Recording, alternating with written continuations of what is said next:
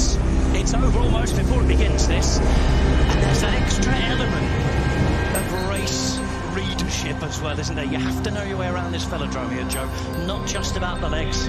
Yeah, well, it's very unusual to have a 3-up sprint in match sprinting. It's normally one-on-one, so you have your qualifying, you have your one rider versus another rider, and the winner goes through, and often it's best of 3. Here we haven't got the best of 3, but also we've got 3 riders on the track, which is it's a very different situation for sprinting. A lot of these riders will be used to this sort of situation from when they're racing when they were younger, sort of at more local competitions, but it's a relatively new format on the world stage. It's a real crowd pleaser. Everyone loves seeing this sort of action, and you can just see here our Dutch rider is coming around to the front, making sure he is at the head of affairs as we come through to the bell, which is going to be this time around. It moves very, very quickly. Romain, the man in the orange from the Netherlands. Isso, the man from the Andaman Islands in India. He's there in the blue and trying to get round is Lendl, who's the most experienced of the 3 here. It's 3 up towards turn 4 as they come into that final straight. Isso closest to getting around, but he can't do it. And it's Romain from the Netherlands who makes it through to tonight's semi-final. Job done nicely there for our young Dutch rider. He's just acknowledging the crowd, and as I was saying, it's very difficult when you've got 3 riders on the track, when you're so used to racing one-on-one. When you've got an extra person up there, that's an extra person to try and keep your eyes on. You know, you can't have eyes in the back of your head, so if you're in the middle, do you keep an eye on the person in front of you? Do you try and look over your shoulder and see what the guy behind you is doing?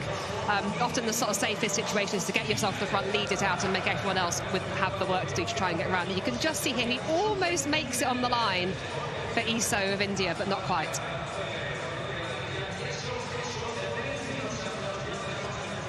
Well, Isso, we've seen him progress, haven't we, since such a young man, junior and jerseys in competitions around the world. But tonight it's got the man wearing 23 from the Netherlands, Lars Romain. Keep your eye on him. It's a completely different generation of Dutch sprinters in particular turned up to the Champions League this year. Of course, a few having the Olympics in mind. And Jeffrey Hoogland going for a kilo world record attempt on Halloween, 31st of October in Aguascalientes. So it's a strange one. Harry Lefrayson, the world champion, not here with Jeffrey Hoogland, who he spends a lot of his time racing against around the world. So he will be completing that record attempt next week, 31st of October. Hopefully he won't get scared, especially on that night, especially in Mexico as well. Moving on.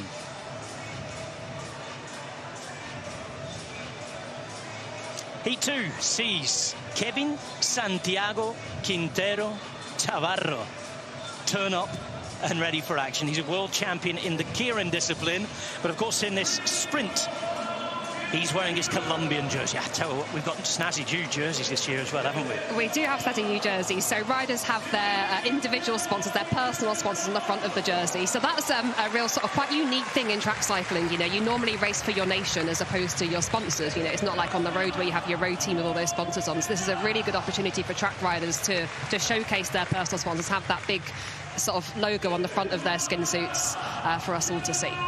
Well, we saw Tom de Rijs there from France. This is Callum Saunders, wearing the black of New Zealand. Same drill here. Only 1 can go through. 2 have to sit out the rest of the individual sprint competition. It can be a long night if you aren't on it from the start. But this is the top level. This is the UCI Track Champions League. And it's game on now. First of 5 rounds. 4 countries, 4 cities, and that big double, big night. Oh, and our first crash of this year's Champions League. Gun goes, and that's that. We do it again. Yeah. Yes, you could just see here, just to get his feet out the pedals, they're clipped in with clipless pedals, plus the toe straps over the top for extra security. So just took a little bit of time there to get himself unclipped. What on earth happened there? Thankfully, more embarrassing than anything. He's a big boy. He'll get over it. All ready to go then.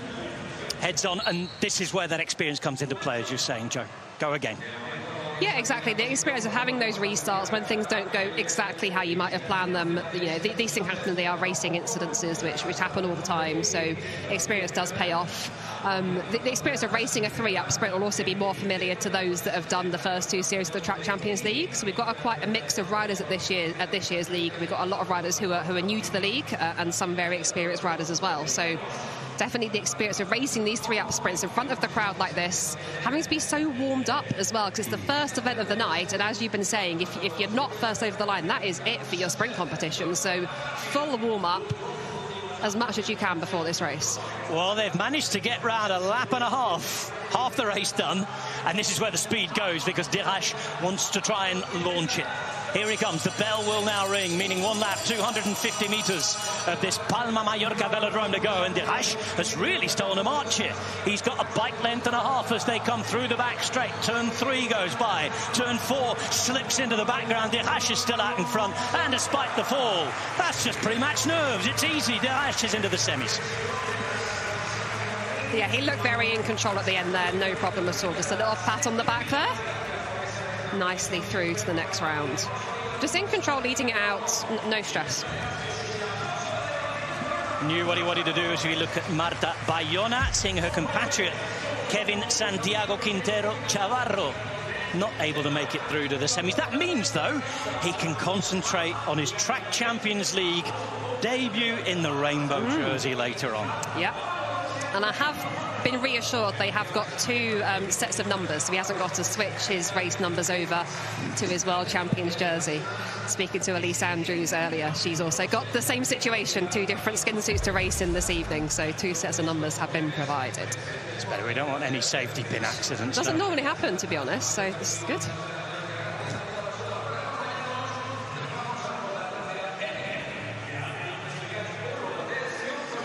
Two out of the 6 heats are done, and Lars Romain alongside Tom Dirache are our first semi-finalists. Here's the tree. Who's going to join them in the semi-final? You can see with the draw, they already know who they could face.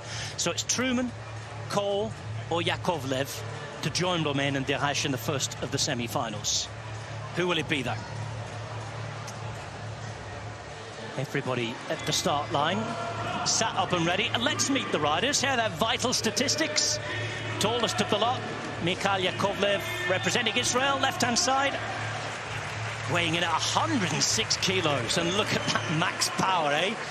Almost 3,000 watts. I believe that is the highest max power out of anybody in the Track Champions League competition. So, wow. Yeah, what a monster. Alongside him, Dan Cole, who we saw. And at the bottom in the British colours, it's a warm welcome to Joe Truman.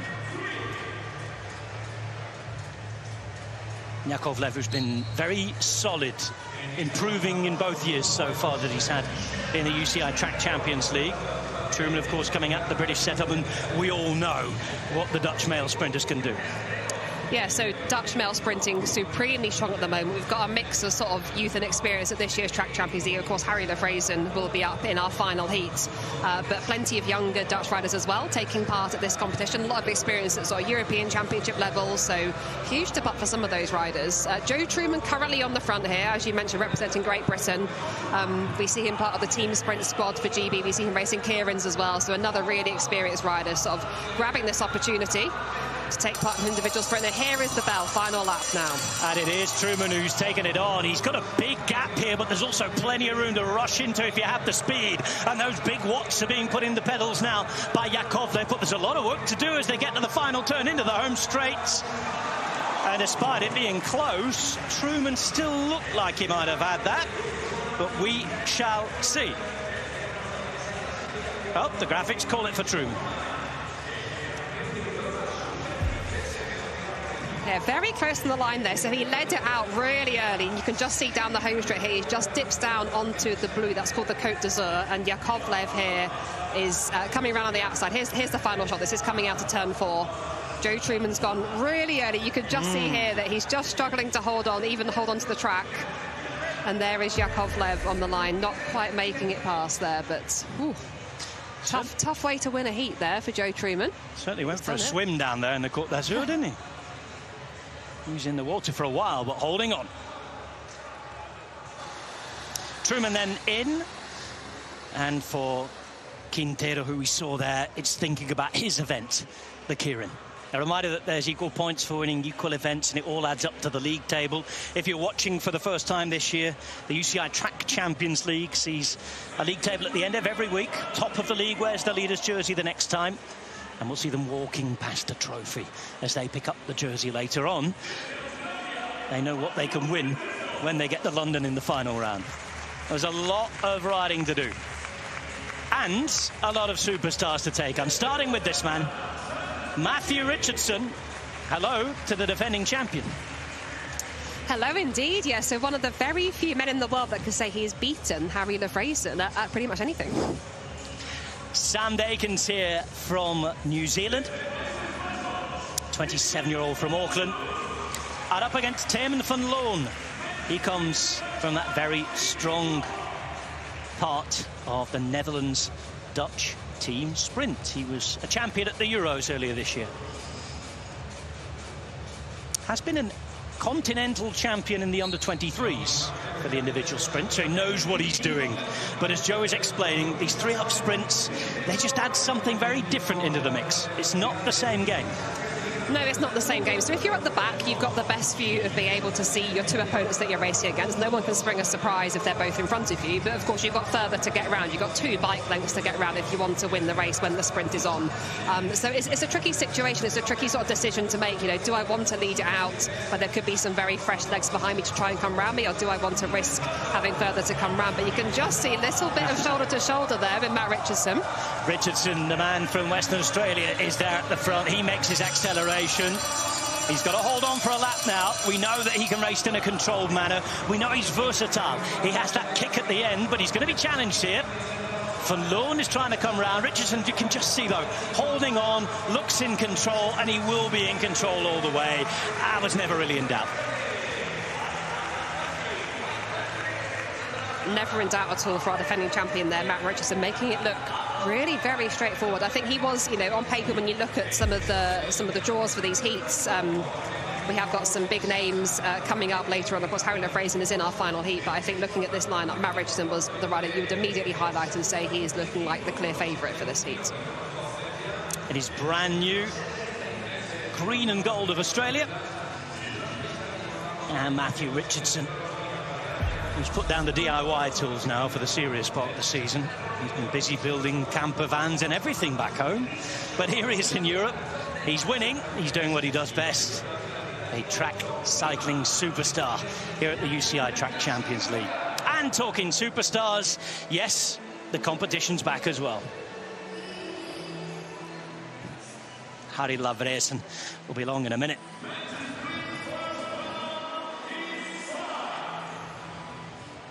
Superstar name coming up next. Ronaldo Singh. Yes, he was named after that Ronaldo, the original one, Ronaldo Nazario, the Brazilian striker. He's up against John Spieth. Ronaldo is from India, and the third member of those sprinting here looking for a place in the semis, the very experienced Mateusz Rudziak. Ronaldo's an interesting young rider, not just because of the name.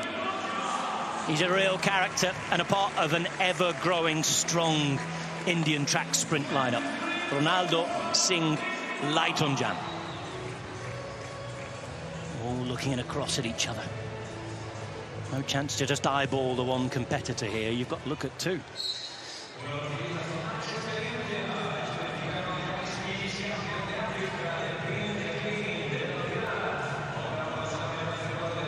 Palma Arena, by the way, here in the Balearic capital, is starting to fill up. Holds around 8,000 on a day. Slightly less capacity today with all the wonderful lights and screens and everything we have in the arena. It's a very sunny afternoon. You can see the light shining in there. Earlier start this year as well, so slightly different atmosphere on track than normal. But a real good buzz about the place already, as we've 2 laps to go in Heat 5 of 6 for the men's sprint competition. 1.5 laps now, and it's Ronaldo at the front who's starting to build up the pace. The Indian is there with the Pole Rudjuk on his wheel. Spies is the South African at the back in the green. Rudjuk trying to use his experience and pace to get around. Gets that wheel in front, gets the whole bike in front now, comes into the home straight, and he's going to win that one of the canter. Mateusz Rudjuk is into the semi-finals. Yeah, really clear, convincing win there for Rudjuk. Did not look under any pressure at all and just timed it perfectly. Let Ronaldo Singh of India do that sort of lead out for him and not be hitting the wind early on. You can just see the onboard camera looking behind at Jean Spies here of South Africa. And you can just see Rudjuk come round and you can see like daylight there. Nice clear win.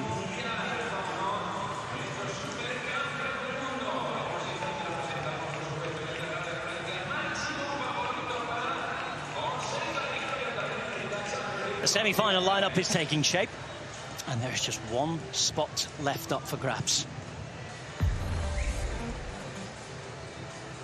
There's confirmation that it will be Mateusz Rudjuk who moves into the next round. He will face Matthew Richardson. Will he also face the world champion? We're about to find out. Because Harry Lavresen arrives on the Palma track that's given him so much over the last couple of years. He's up against Melvin Londerneau of France. And from Chinese Taipei, it's Xie Nian-Sing who's also taking him on. Londerneau will be wearing the dark blue jersey with the white and red sleeves. And Xie with the white jersey on. And those colours of Chinese Taipei. But it's the rainbow jersey we're looking at here. The world sprint champion, Harry Lavresen of Netherlands. There is Melvin Londerneau. A big year for anybody who is representing France in professional sport. The Olympic Games take place in Paris next year. And here is Xie.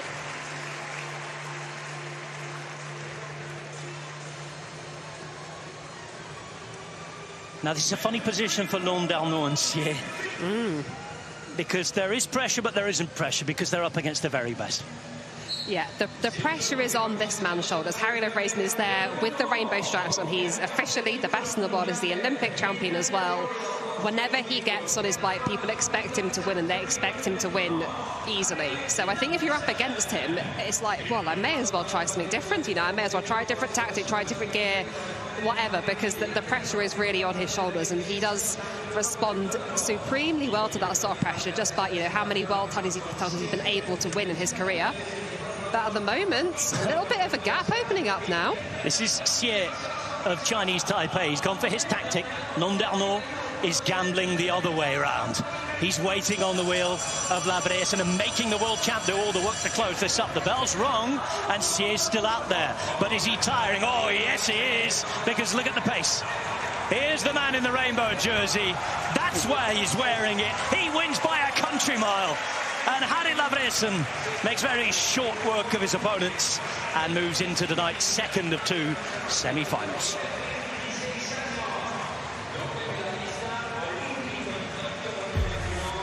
Well, he made that look easy, didn't he? Yeah, and that's what we'd expect. You're just seeing on the screen here the last 200 metres of the race, so we always time that in a sprint competition just to be able to compare to other heats. So a 10-1 to an average of 71 kilometres an hour for the final 200 metres. So that the 200-metre line is just past the finish line. And it's always interesting to analyse that compared to other races. But yeah, 71k an hour for that final 200. And that's him looking over his shoulder and easing up over the line. Well, the Mallorcan word for rapid is exactly the same. Rapid, that's what it was. And Harry Lavresen, those Dutch colours on the graphic there, but the world champion in the individual sprint. And Laurent Jeunesse, the other Canadian competitor. First of the 6 heats is coming up then. It's the women's sprint first round here on night 1 of the UCI Track Champions League.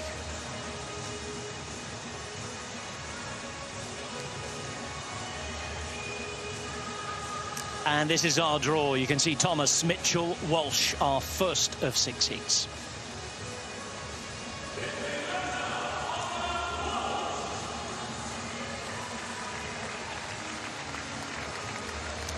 Orla Walsh of Ireland in the green. Olympic champion Kelsey Mitchell is there in the blue.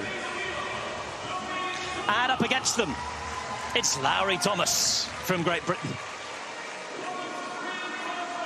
And you'd have to say, it's rather like the last of the men's heats we had this.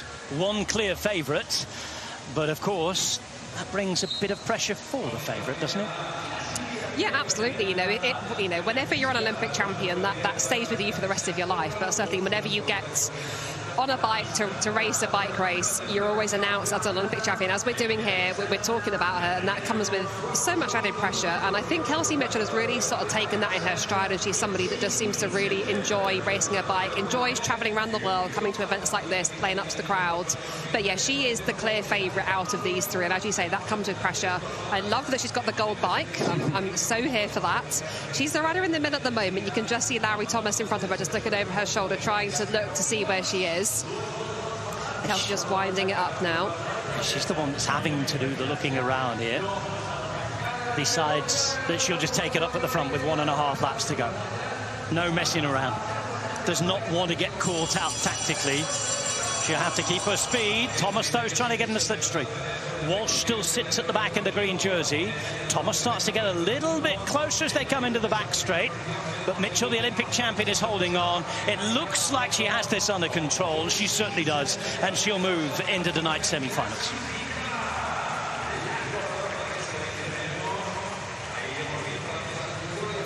Yeah, very nicely done. Not quite the daylight that we saw from Harry Levraisen at the end of his heat. But as you say, the clear favourite coming into this and the clear winner at the end there.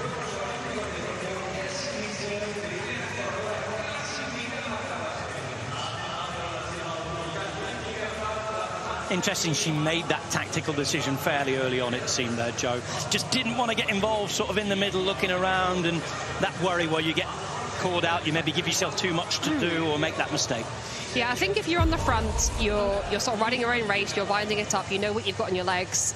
You can look over your shoulder to try and see where your opponents are, but you've not got to try and look forwards and back at the same time, if you see what I mean. Whereas if you're in the middle, you don't know who to keep your eyes on. If you're at the back, you can see everybody, but it's a long way to go. So if you've got the legs to lead it out, it does seem to be the best tactic in these 3-up sprints.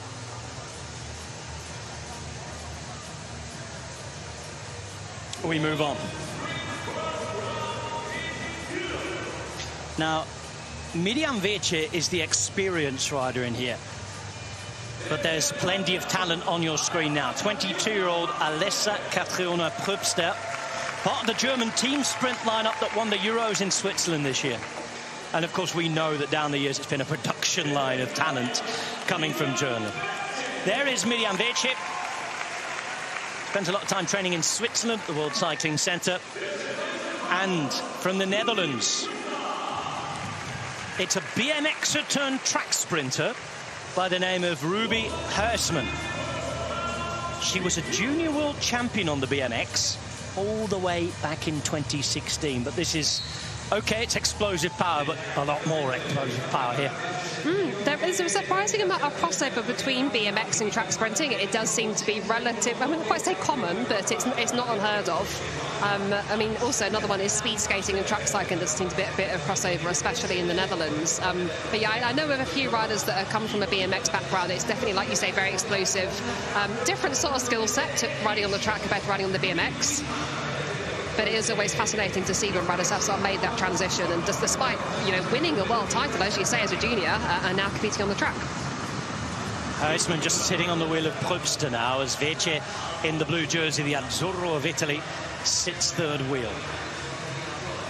1.25 laps to the conclusion of this third of 6 heats in the semis. It's Pröbster, the German, who's desperately trying to get over that gear and put the power through the pedals. She's at the front now in the white jersey, halfway through the back straight with now turn 3 upon them. Flying through the final turn, it's Pröbster still out there, and she will win that really without a contest.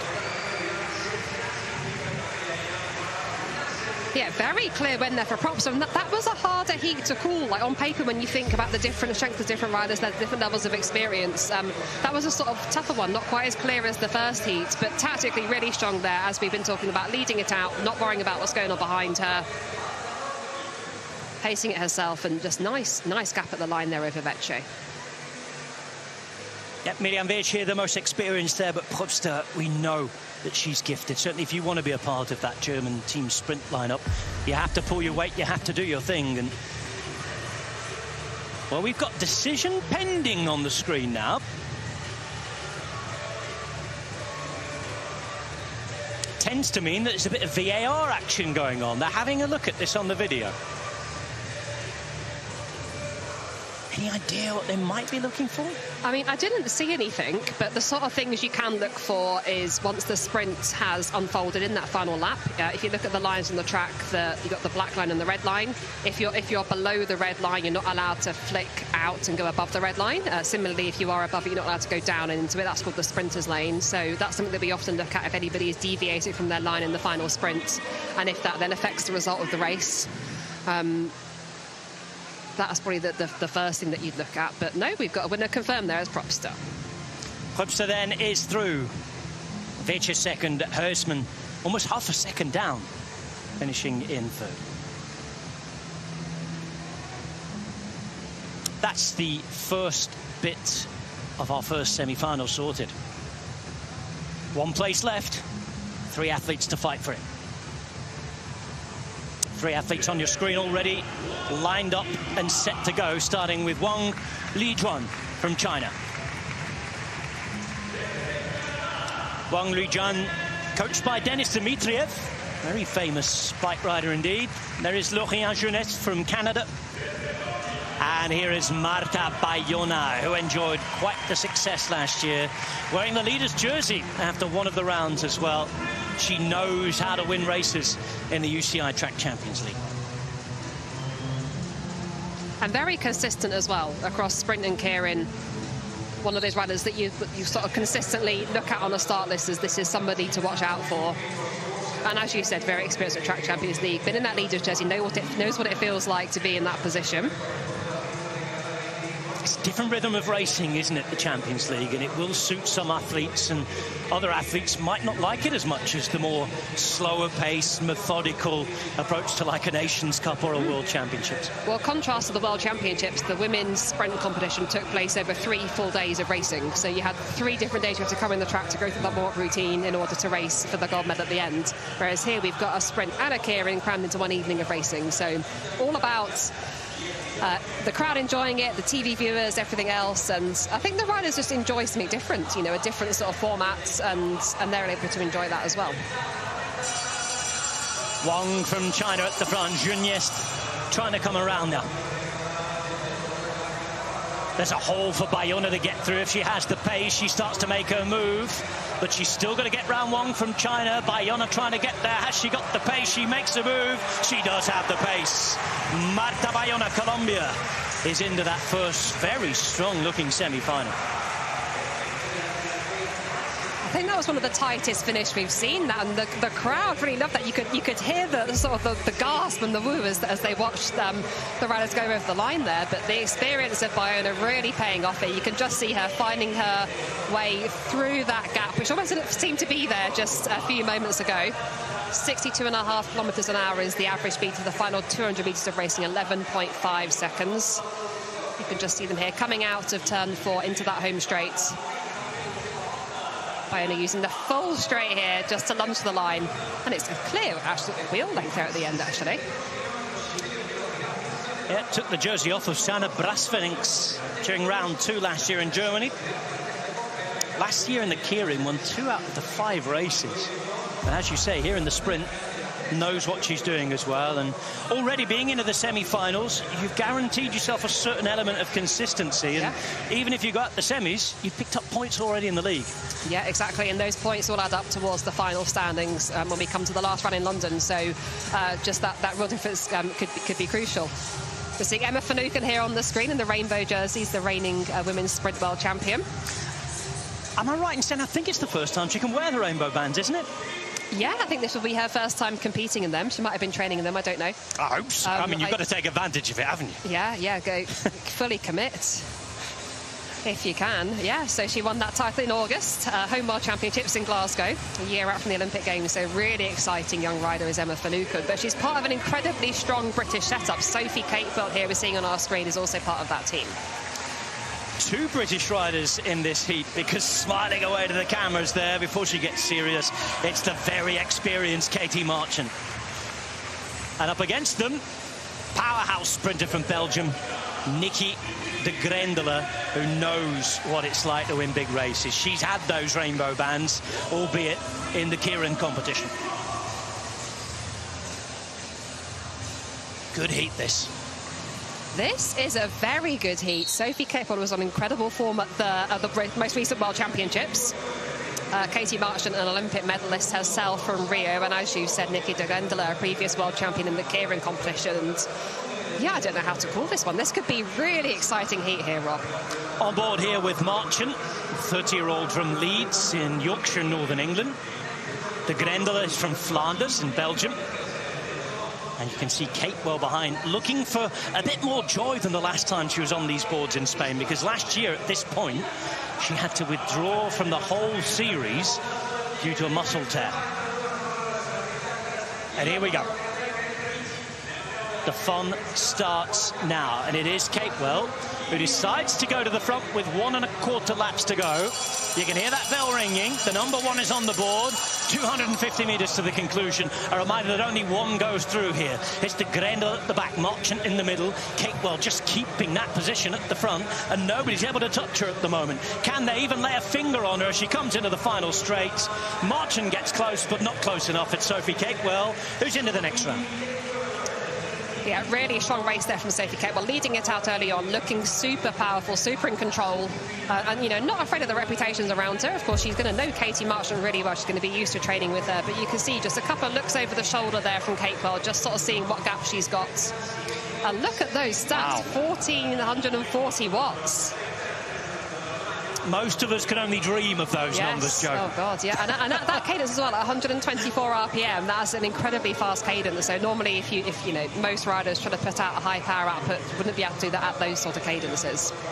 Sophie Capewell with a class performance, and she moves into tonight's semi-final.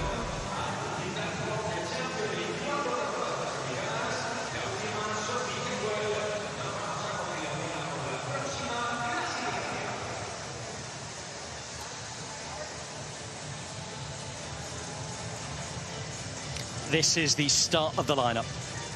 Next to join them, Alice Andrews, Ala Bilecka or Miguel Lendl. Lendl is from Lithuania. She'll be wearing the yellow.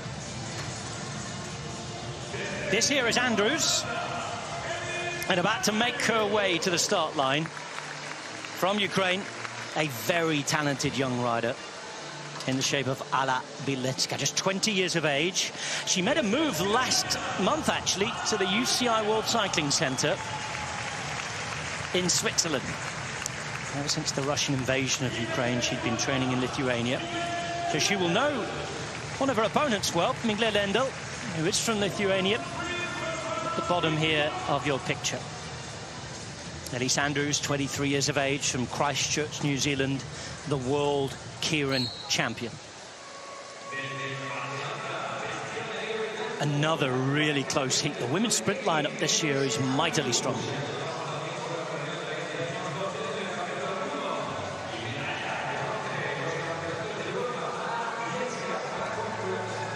It's a watchful start here.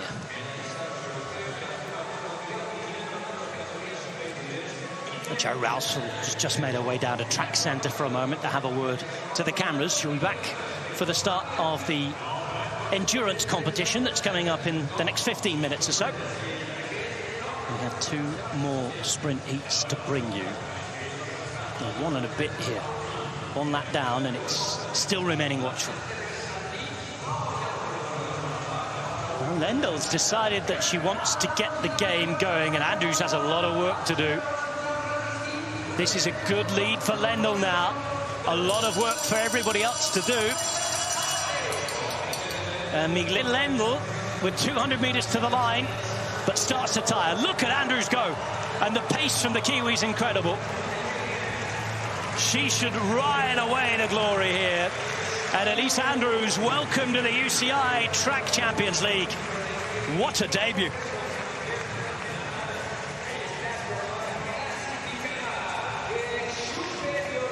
And we'll see her later on as well in the rainbow bands, let's not forget.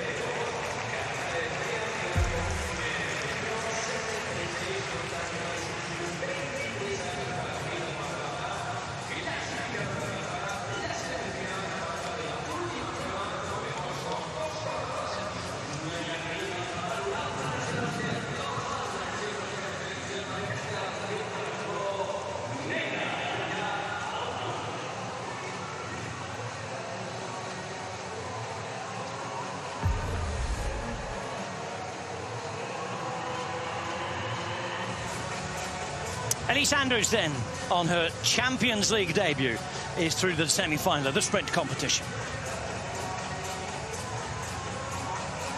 Oh, we have quite a lineup developing, don't we? He knows already he's going to be facing his big rival, Matthew Richardson, in tonight's semi-final. Smile already at that. But here we've got Capewell and Andrews to meet. Who is there to join them? Now, I can tell you that there is no Daniela Gagiola tonight. She's over in Chile at the Pan Am Games. So she's going to have to play catch-up when she goes back. So it's a British derby to start. And Ellie Stone on the right-hand side there must face the world champion, Emma Finucane, the 20-year-old from Carmarthen in Wales. The third Briton, second Welshwoman to win that title. This is an interesting start for her because Ellie Stone will know her well. Bit of added pressure with it being another compatriot, a domestic rider. This is a battle that will have happened both in training and competition. Here they are on the world stage in the Champions League. And of course, Finucane with the World Championship stripes on her back. Of course, no Mathilde Gros this year, the former world champ.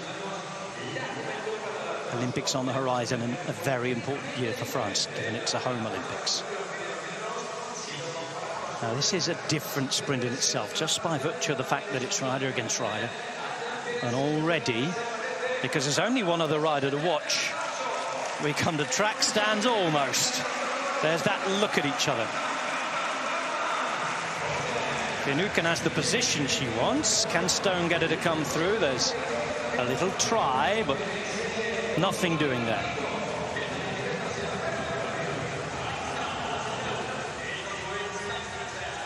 The attempt to try and force the move fails. Ellie Stone, a top Scottish sprinter. She's been a national Keirin champion as well. Been a pilot too in Commonwealth Games for the great Eileen McGlynn. More medals than any of us can dream of.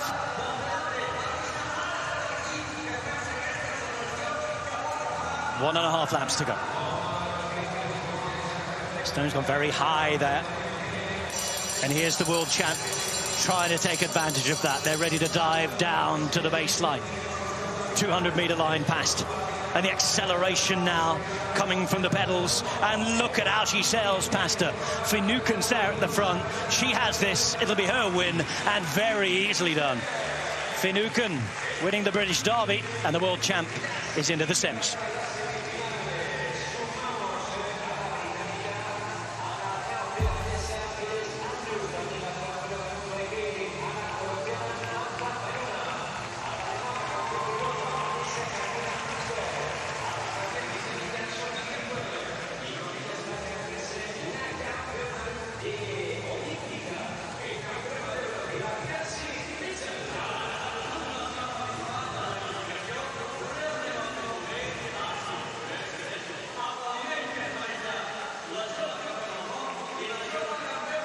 Emma Finucane then in the rainbow bands, the world champion.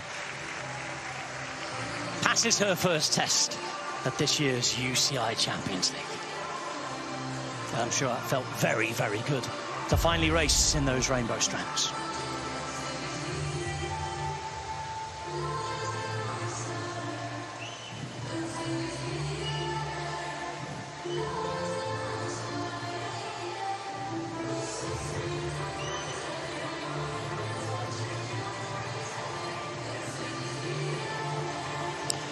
Let's have a look at the riders who've qualified, and what a lineup that is. Olympic champion Mitchell, world champion Finucane, with Andrews, Capewell, Bayona and Prupster through. The 6 riders fighting it out for the first 20 points of this year's UCI Track Champions League.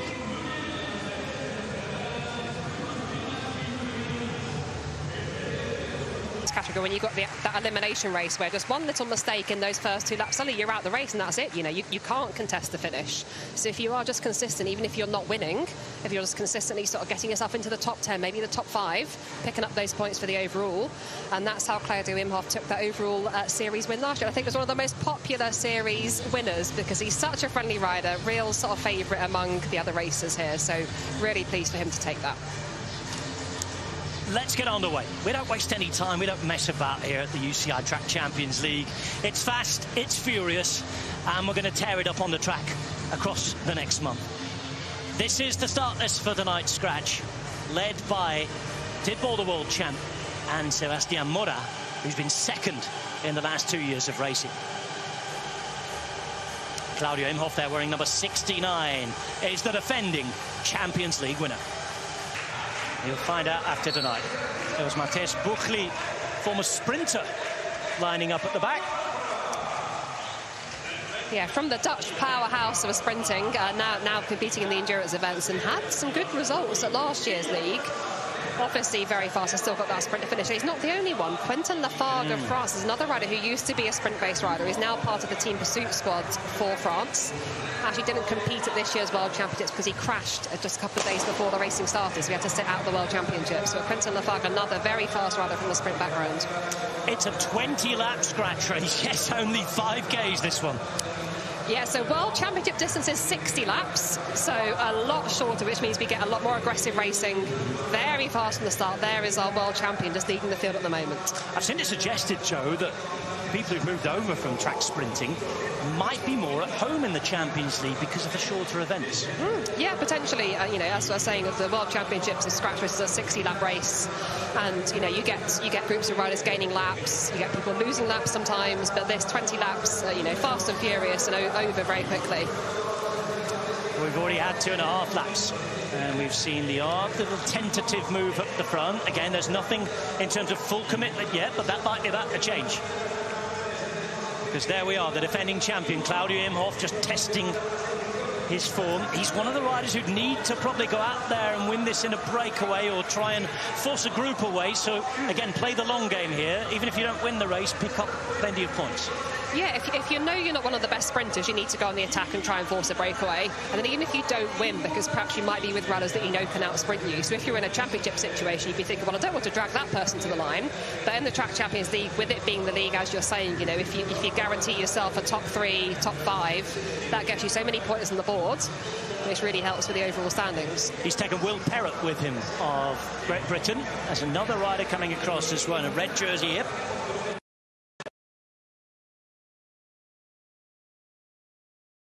Here is Eya Hashimoto from Japan. And it's a good group now that is about to become 5 riders. The chase on behind with 13.5 laps to go includes most riders because they do not want to let this go. And also there for Belgium, it's the number 64 Tour Dens, who's had a very busy year on the road.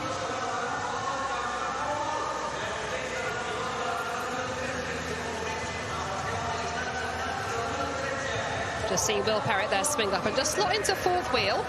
So just leaving a slight gap there. That's Schmidbauer of Austria, who came across on his own, got himself on the back, and it just let Will Perrott go in front of him so he can skip another sort of half lap of a turn before he hits the front. It's fine, completely allowed. This is Mark Stewart trying to get across. One of the gifted riders. He had a really good time of it last year in Palma, Stewart. He was the early leader of the series, and he's used a very, very big effort there to get across. He's managed to do it, and I'll tell you what, if you've got the legs to do that at this stage, you're not in bad form. Halfway through the race. Yeah, he made that look very straightforward, didn't he? Just came across one big effort to get it over and done quickly. You know you've only got a 20-lap race. You know once you get there, you haven't actually got to hang on for that long. We're now in the final 10 laps. I think psychologically, when you see 9 laps on the board there, you think, I could probably hang on for that. So brilliant move there by Mark Stewart. 6 riders in the lead as we have one other trying to get across here.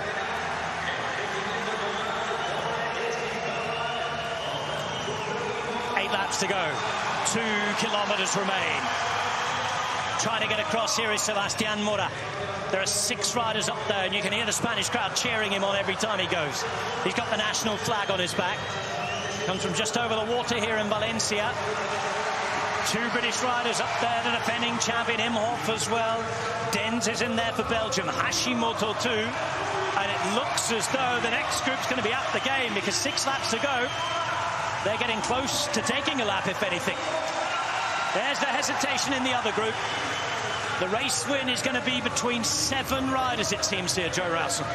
Yeah, so the interesting thing here, it doesn't matter if they gain the lap or not. There's no points to be gained like you have in a points race. It is that the first over the line is the winner, essentially. So if they're a lap up, great, they're a lap up on everybody else. It could make the sprint more messy if they catch the riders ahead of them. So you might see them not drive into that gap. Although with 4.5 laps to go now, you just see on the wide shot, there's not a lot of space for them. I think they're about to make that junction. Just swinging up the track there. No one's keen to get involved in a sprint with all these other riders as well. Rider from the Netherlands has made a move to try and secure 8th place, and that's all they can secure here. And indeed, as we're into the final kilometre, it is going to get messy. So remember, the 7 riders who were there in that group were looking for the first to come across the line.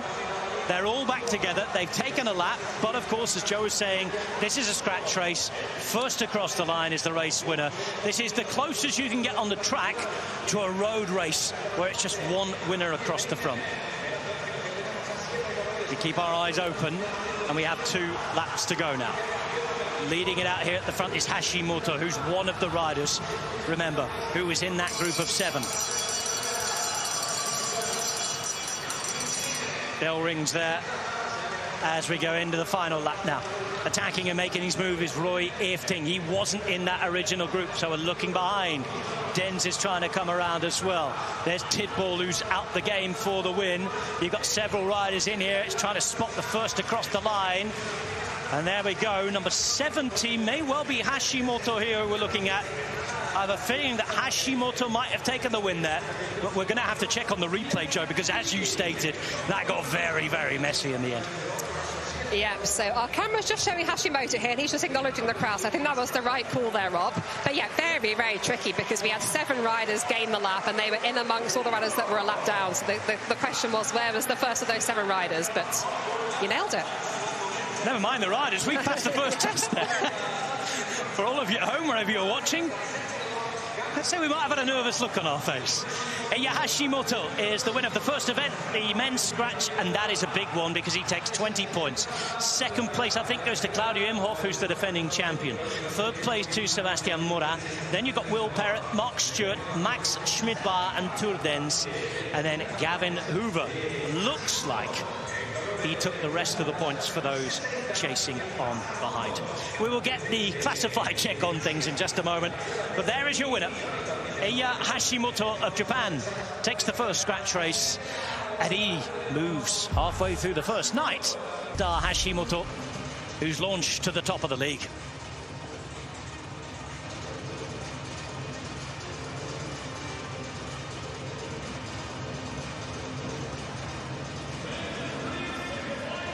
And from men's scratch racing, we go to sprint semi-finals.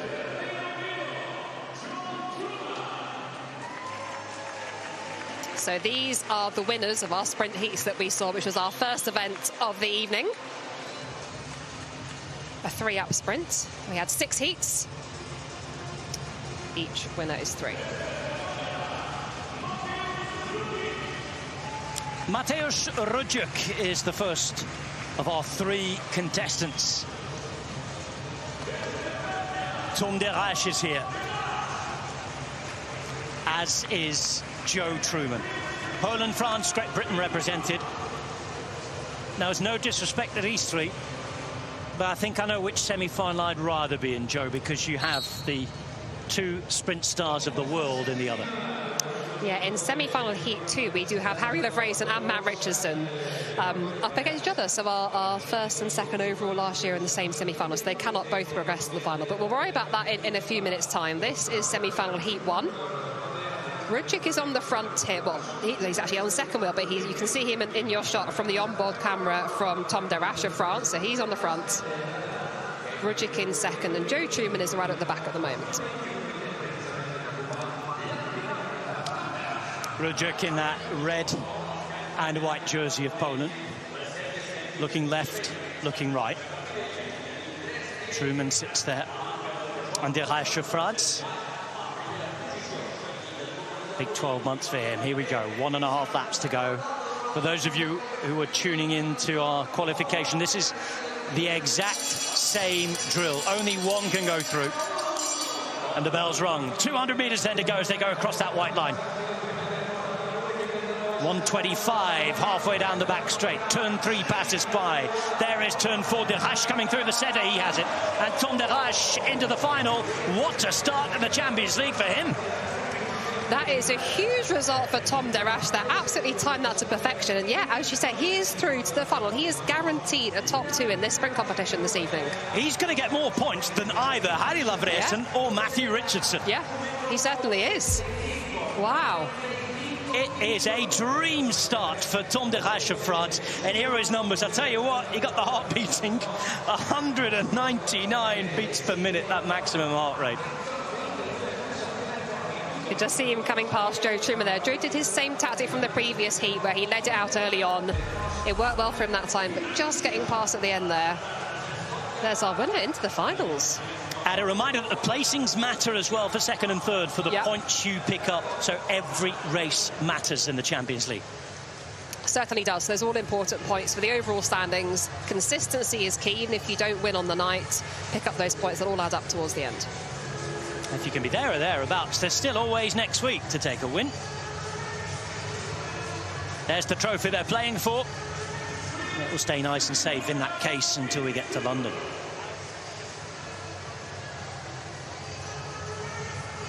First 2 years engraved on it.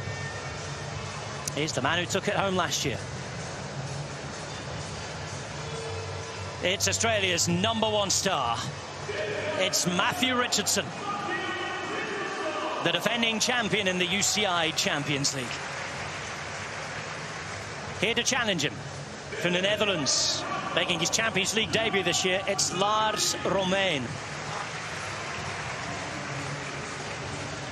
Our first Champions League winner 2 years ago, and reigning world champion in this discipline, Harry Lavresen. And Richardson versus Lavresen is developing into the one of the modern rivalries that this sport has seen. It certainly is, and for so many years Harry Lavresen had it all his own way. He was the runner that everybody predicted to win this competition last year, and it was Matt Richardson that surprised not people in the know, but surprised some people by being able to take that overall title. So, you know, we love that we have that rivalry, really enjoying seeing how that develops, but here in the semi-finals they meet.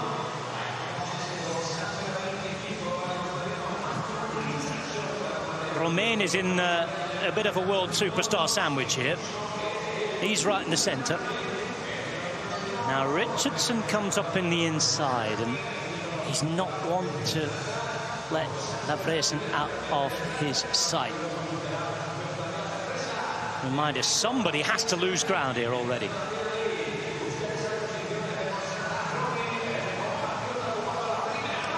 Oh, he's gone long. He has gone long.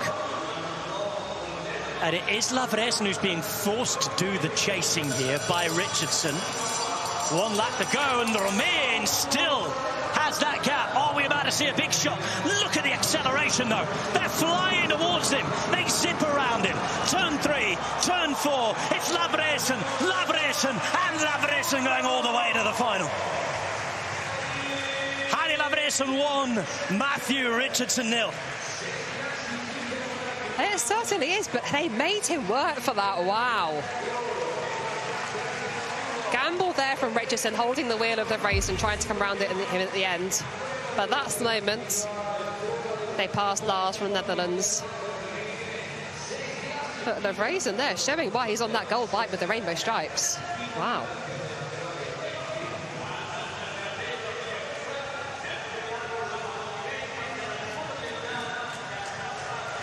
Lavresen makes it through to the final, and he had to bring some big numbers to do so, breaking the 2,000-watt barrier to put Matthew Richardson away. It's Harry Lavresen, the world champ, who will face off against Tom De Reich for the first of 5 sprint competitions at this year's Champions League. That's warmed us up. We are ready to go.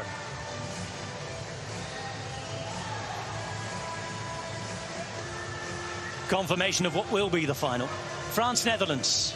De Rache Lavresen. De Rache, the experience, up against the man with more rainbow stripes. Semi-finals time in the women's sprint competition. It's night one, the super launch of the UCI Track Champions League. That's ready to tear it up over 5 rounds again this season. At our first of 2 women's sprint semi-finals. Only 1 can qualify from each group of 3. Only 2 will contest tonight's final. And the 20 points on offer. A chance to be the first leader. Jerseys will be decided after the opening keirin competition. And if we've just seen a mighty battle in the men's sprint semi-finals, it's repeated here. In fact, it's better. We have the world champ and the Olympic champ. And there to try and put them off, that's not Sophie Capewell. This is.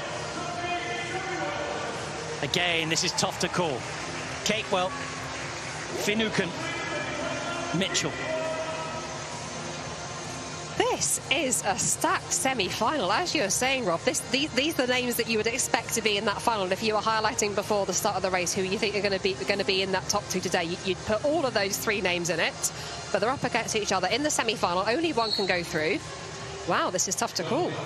Looking at my watch then, wondering if it was finals time already, yeah, with all these big names up here. No, I can promise you, we've still got a couple of hours of banging competition yet to come. So we're on the way. First quarter of a lap ridden with hawkish eyes on each other. There's Kelsey Mitchell, the former soccer player turned Olympic champion on the track, sprinting. The world champion, winning on World's debut, Emma Finucane. And in a home velodrome as well. Yeah, her world's debut for the individual sprint competition. She had done the team sprint previously and had done the team sprint a couple of nights before as well at the World Championships in Glasgow. But her individual sprint competition and debut and taking the rainbow jersey. First time for Great Britain in 10 years since Becky James won the title in Minsk, and before that Victoria Pendleton. So filling a gap there brilliantly. The game is on the way, and it is the Welshwoman who's at the front as the bell rings. Mitchell, the Olympic champ, has a lot of work to do here.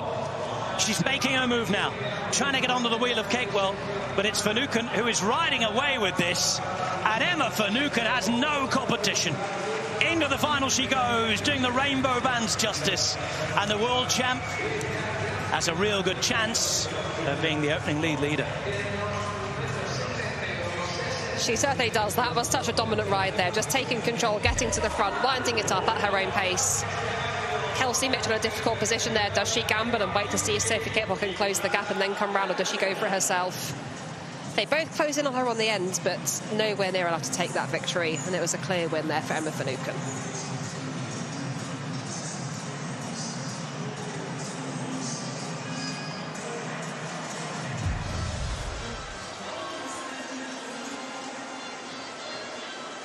Carmarthen celebrates again.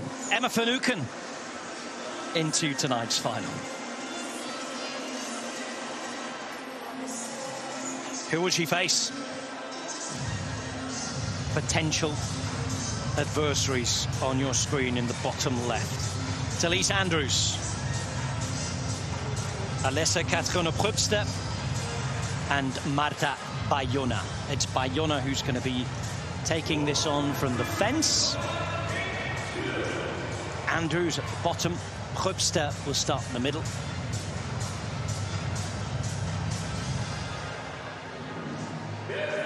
Here is Marta Bayona. So consistent last year. Slightly better in the keirin, her results would suggest down the years. But a really good all-rounder. Knows her way around a sprint race. We're getting to know Alessia Catriona-Prupster bit by bit. We heard Christina Vogel saying how good she was. She watches her in the German setup very often. And Talise Andrews already a world champion in the keirin. She got to the line just in front of Marta Bayona in those worlds as well. She did, so yeah. A renewed rivalry here. Certainly is. So, you know, as these riders in these competitions, they travel around the world, but often seeing very familiar faces, and, you know, rivalries do continue like this. But Ellie Sounders, like you say, came out on top, won the rainbow stripes for the keirin, so we'll see her in that jersey in the subsequent races this evening. You were telling me it runs in the family as well, because Daddy Andrews is now the coach, isn't he? Yes, and he was a former competitor himself as well. So he's now coaching the sprint setup in New Zealand. But also what's interesting about Elise Andrews, as a junior, she was competing in endurance races. So she was competing a lot in the individual pursuit, which is 2 kilometres for junior women, as opposed to 3 kilometres at senior level. So as a sprinter, she's a very, we sort of say like a long sprinter. So the longer drawn-out races really suit her. So you can see her at the moment winding it up on the front. You know, she wants this to be a long, hard sprint. Look at Bayona there, going through that gap. Dive down from top to bottom there. The bell's going to ring. Bayona has a bike length and a half here. Now, can she hang on? Prupster, as the rider is getting closer. Going to halfway through the back straight, and Prupster now is half a bike length behind. If she has one more burst of pace, she might not get beyond the Colombian. She certainly can. And that's victory for Prupster. Another new German sprint star into tonight's final. That was phenomenal. So out of the runners in this heat, you know, she was not the biggest name here. She was not the one with a rainbow jersey about to be worn later on this evening. But, you know, she was not afraid of reputation. She rode her own race. Coming round Bayona here. Take a brilliant victory, and she is through to that sprint final. 63.5 kilometres per hour. Wow. That was a fast final lap. We saw the moves, didn't they? They were ducking and diving around each other. Bayona, proper sort of sprint awareness when she saw the gap open to go through it. But it was pure pace here. That a full wheel length in the end. Alessa Katrina Prupster into the final to face none other than the world champion. It's Prupster, it's Finucane. Final to come later on.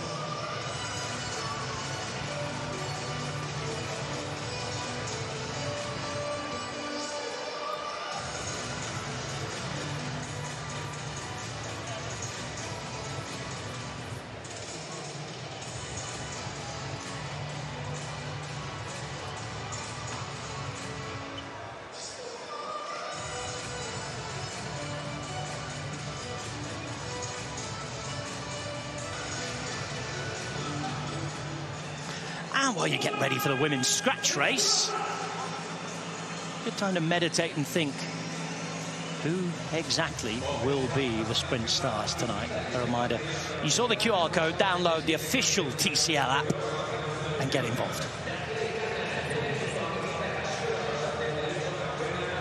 Racing almost ready to restart. We stay with the best women in the world. We go from sprint to endurance. And it's time to see scratch racing for the first time.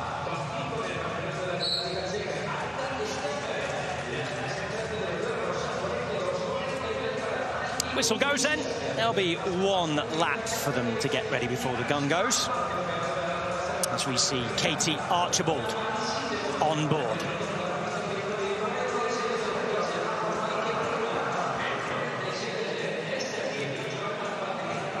This wonderful Velodrome Illes Balears, the Balearic Islands Velodrome, playing host to the first of 5 big women's scratch races we're going to have throughout this UCI Track Champions League. 18 endurance stars are here, led by Katie Archibald, but there's some fantastic competition. Coles Leister, who's had a very good year on the road. Early hiccups with the change of teams, but she's back, she's racing well. And again, this is the, on paper at least, Joe Rousel, simplest of endurance track races. Yes, but as the men's scratch race showed us, it can be complicated, so bear with us. 20 laps of racing, first over the line is the winner, unless anybody gains a lap, and then they're a lap up. So bear with us and we'll see what happens. We often see very aggressive racing here at the Track Champions League, with the race being 20 laps compared to the sort of full. Well, for women at the World Championships, it's 40 laps for the scratch race, so half distance compared to World Championship distance, but that tends to make it faster racing, more aggressive racing. So we'll see if we get a similar situation to the men's if we did have that lap gain. Often takes at least a kilometre, doesn't it, to settle down before we get the first moves, and that's what we're seeing here. 750 metres in. And it's one peloton of riders, all 18 in their brand new redesigned jerseys this year, in for a kilometre. Big British presence in this women's endurance lineup. 5 riders of the 18 from Great Britain this year. A lot of riders who know each other well. It's not just Archibald. Evans going so well. Khan is here this year as well. Kate Richardson from Great Britain and Sophie Lewis. Yeah, very strong British squad here. So Nia Evans having won a world title in the Madison at the World Championships in Glasgow with Eleanor Barker. So she's very strong in these sort of races. Previous points race world champion as well. So I think a lot of people have been talking about Katie Archibald coming into this, but Nia Evans has also shown she's particularly strong in these sort of races. First look at Hélène Hesters on the front, an up-and-coming Belgian endurance rider. Her brother's competing in the league as well here. They've been having a bit of a family holiday leading up to this. Good weather around in Mallorca, but it's serious stuff now. Competing for Belgium, a cycling mad nation. Probably would say the cycling mad nation in the world. It's a cagey start, though, to this race.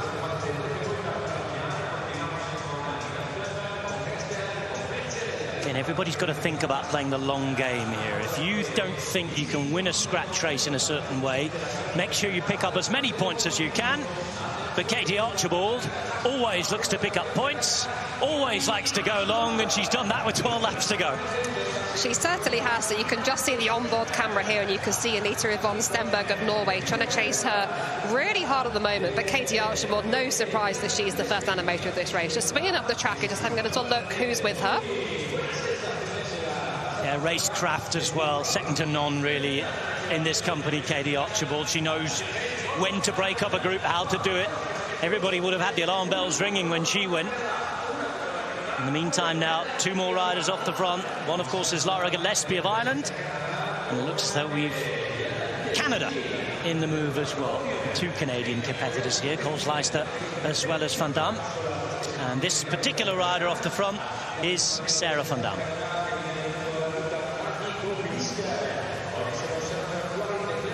Attempt to close the gap here. 2 of the British riders trying to come across. Both Belgians working together as well. It's Gillespie who's out in front. Archibald, by the way, just in the second group there, and that's the problem as well. Everybody looking at Archibald, she will know that she's not going to do everything. She won't fall into that trap. Yeah, but by Katie putting in that first attack, that has, you know, sort of launched these flurry of attacks that we're seeing now. It takes somebody to have the guts to be the first person, knowing that that might not work. You know, you might not be let go because everybody's got fresh legs, but once that first attack has gone in, that sort of lets everything else unfold. A gap of around 50 metres for 2 riders, one of whom is Kate Richardson of Great Britain. And Lily Williams of the United States, I believe, is our other rider. The gap's starting to grow. There's a bit of hesitation behind her. Not long before we get to the final kilometre.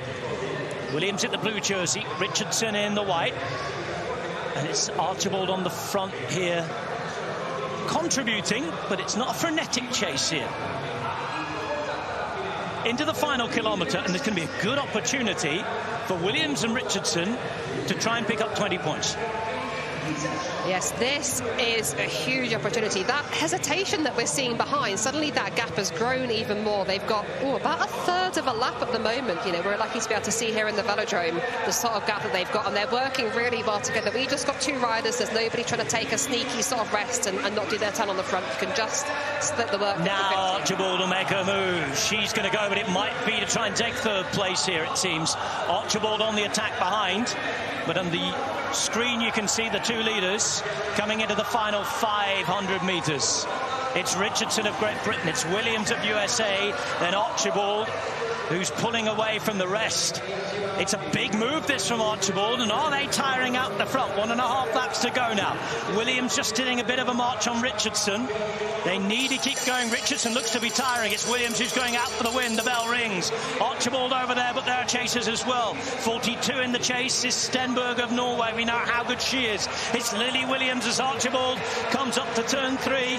Williams is hanging on. Williams looks like she will hang on. She'll take the win. It's a sprint for second, and it's won just about by Katie Archibald. Stenberg was in there, I think, in 3rd place as well. Victory, though, for Lily Williams of the United States of America. 20 points and an early league lead. That was a brilliant scratch race. I love that. Fair play to Kate Richardson being in that group there with Lily Williams away. Just getting caught from the line there for Kate Richardson, but Lily Williams holding on there for that win. 20 points to her. Our series leader so far this evening. And Lily Williams going deep. 190 beats per minute for that's max heart rate. Richardson, who was out there just starting to fade, didn't she, in the last couple of laps? And that's what opened the door, really, to the likes of Archibald and Stenberg behind. But it was Williams who held on very, very well. I hope nobody told Tom Darash that stat in the last 5 minutes. Shh, we'll talk quietly, shall we? Ignorance is bliss sometimes. Thankfully, there's quite a few thousand people packed into this Velodrome Aegis Baleares tonight. He won't have heard us. Sorry if you're watching on catch-up, Tom. Here he is. His head will be on here. This is a unique opportunity for the experienced Tom Darash. He's been around the block. He knows the score. But he will know, having raced around the world, that he is up against one of the greatest sprinters in history. Yeah, 13 rainbow jerseys for Harry Lavraison in his career so far. And he's nowhere near done. Nowhere near done at all. Special. Yeah, very special.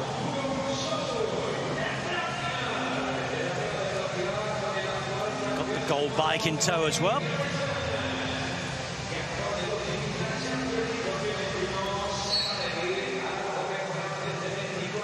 He's done it in just about every discipline.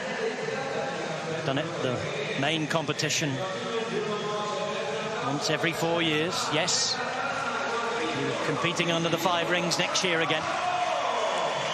Those world titles you talked about. Done it at the Euros as well.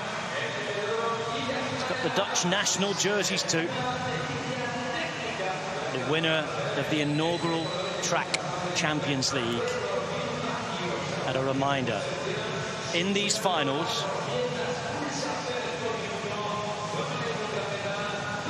it is just one win you need.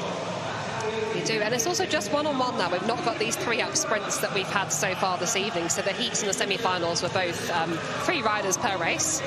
Now it's just one-on-one, so it's a far more familiar situation for these riders. Now, is Darash going to try and surprise and shock? It's not easy, given the fact it is one-on-one, as Joe was saying. You can't hide and hope he's looking at the other rider here. Lavraison's focus is fully on the Frenchman. It is Darash who's going to lead it out, but we know that Lavraison doesn't dislike this. If he can get in the slipstream here, put in the power, he will still be favourite. But it's the Frenchman who takes that bell lap. He goes through the 200-metre line as well, but here comes the Flying Dutchman. Harry Lavraison sailing past the competition, and the world champion looking every little bit like it, as he takes his first 20-point haul of this year's UCI Track Champions League. That's how you do it. Yeah, and that was just so dominant. Like, fair play to Tom Darash for giving it a go there, but Harry Lavraison just on another level here this evening. All of that experience, Darash knew. He pulled up the track there. Yeah. So we saw Darash take it on with, about a lap and a half to go. I'm sure we'll see a replay in a bit. We're just acknowledging each other there. 2 fantastic competitors.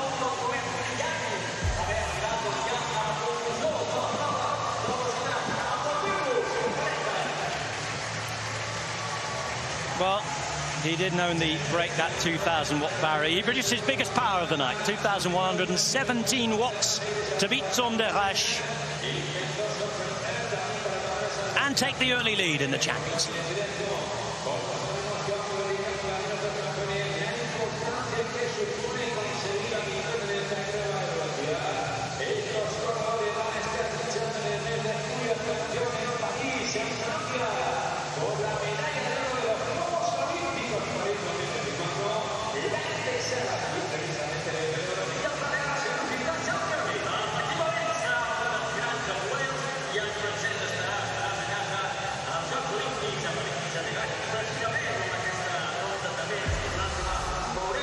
Fair play and lightning fast. De Rache beaten Lavresen with the early points haul.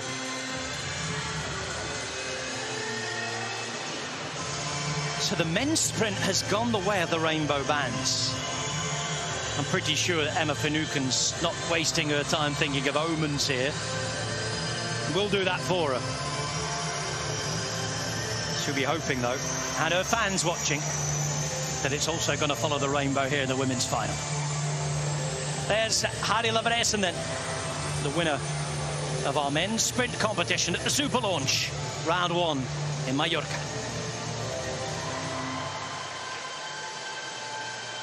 $20 points for Lavresen, 17 for De Rache, and look at that, 11 points from Matthew Richardson. If we're looking at that duel, it's a 9-point lead already for Harry Lavresen.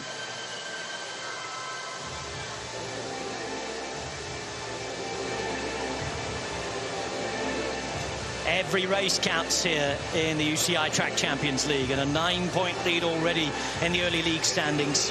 I know they always say don't look at the league table after the first match, but Harry Lavresen will be. And whoever wins this women's sprint, both competitors will do as well, because someone's going to take 20, someone's going to take 17. It's a good start for both here. And this is a repeat now of the under-23 European Championship final from earlier this year, before things got rather better for the contender on your screen. She was beaten in the under-23 Euros, but she turned up in the seniors, and Emma Finucane won the world title. She's got the rainbow bands. She's the best in the world. Now she'll want revenge over Alessa Catriona Probster, who beat her to that European title in the youth category. So sprinters of the present, sprinters of the future, facing up against each other at the UCI Track Champions League. Great Britain, Germany. Finucane, Probster. 3 laps, rider against rider, and a chance to take the lead in the league.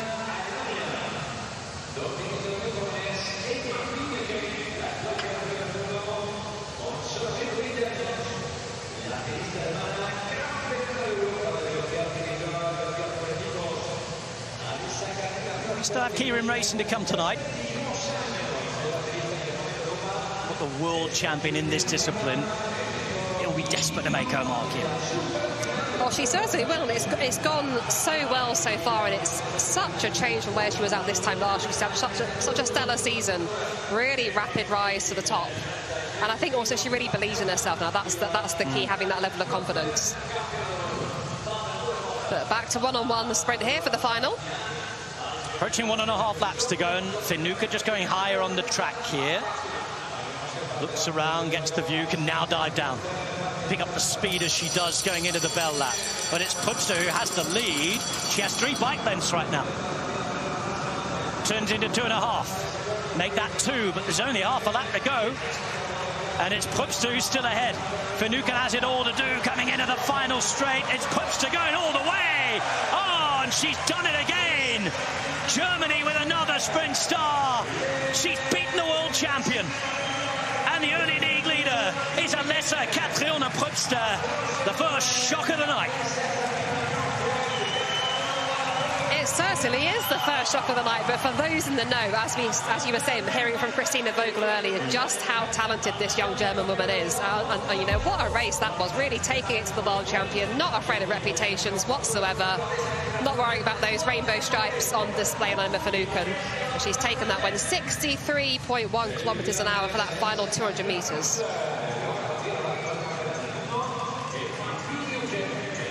Absolutely rapid to 20 points. Of course, there's another job to do in the Keirin to take the leader's jersey from night one. We'll have our first look at the league table in a minute. And it's the world champion who's going to be sitting in second place in a repeat of that under-23 duel at the Euros in the summer. It's Prupster who wins. Oh, and look at what it meant to her.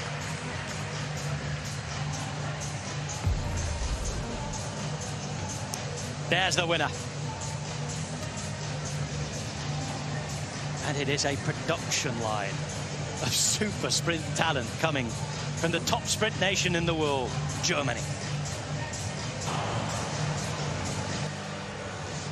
Thankfully, the repairs are completed.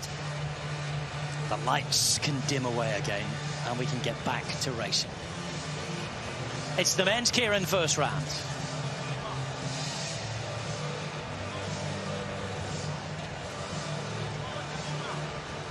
And this is the first heat.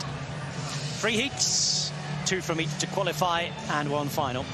Londarno, Lendl, Rudjuk, Dakin, Romain, and Lavresen in heat 1. A reminder, 2 go through to the final. Yeah, it doesn't matter if you finish first or second, as long as you're inside that top 2. With the 3 heats, so we'll have 6 riders through to the final, which will be our second to last event of the evening. And a reminder, we know that the Keirin in general has been getting shorter and shorter in all sorts of competitions, but it is even shorter in the Champions League, isn't it? 5 laps, just 1.25 kilometres. Yeah, so world champs distance is currently 6 laps. Previously was 8 laps a few years ago. So yeah, the event has been getting shorter. The riders are taken up to speed by a Derny or an electric Derny, and then sort of the racing is unleashed. So a little bit less time to get yourself up to speed when you've got a shorter race. Mateusz Rudjuk is being presented to the crowd, as is Vasilius Lendl. The inaugural Champions League. We did have a round, didn't we, in Panevėžys? Here's Monsieur Londarno. He'll be at home next week in Paris. 2 weeks in Paris, I should say. Next week we go to the German capital, Berlin. Racing returns, and it's men's sprinting. Cross your fingers, touch wood. There we go. There's a whistle, and we're off.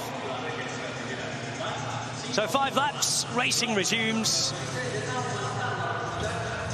And thankfully, on the super launch night, the rockets are firing again.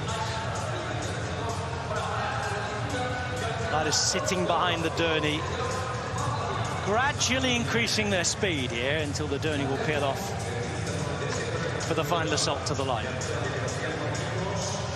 1K to go. There's Londarno there. Lendl on his wheel in the yellow. Rudjuk there in 3rd place.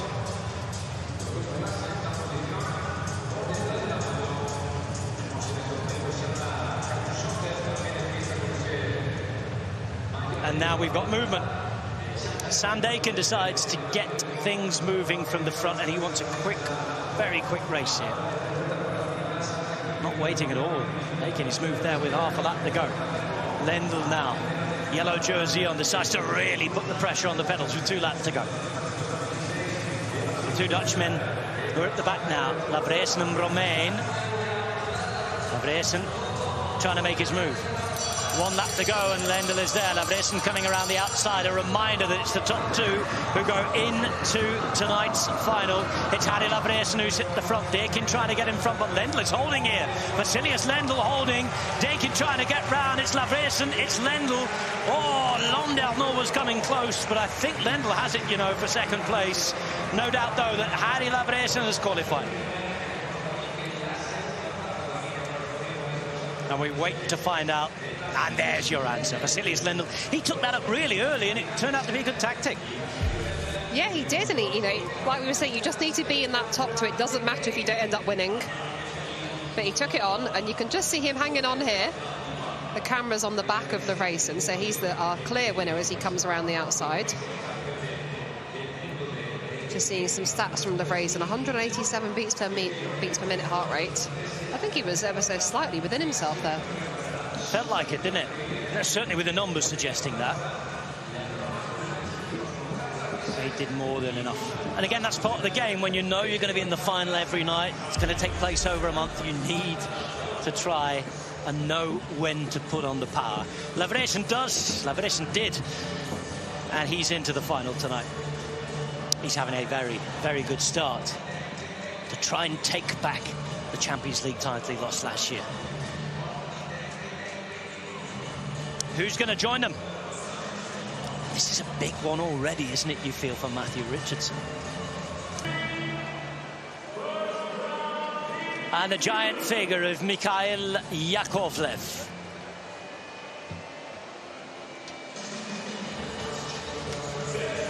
Six riders fighting for two positions. Yakovlev against Iso, the man from the Andaman Islands in India.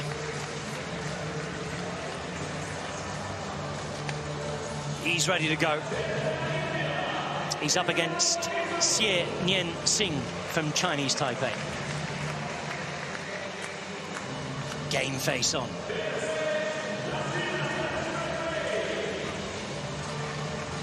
Tom Derache has had a very good start to the night. It's a big year for French bike riders. Here's Matthew Richardson, all the way from Australia, last year's Champions League winner. And Dan Kool, the rider we were just talking about, the 22-year-old from Zevenhoven in the Netherlands. Same drill. I think the Derny's all ready to go. It might not have to do extra laps this time. Let's hope not. Here they are.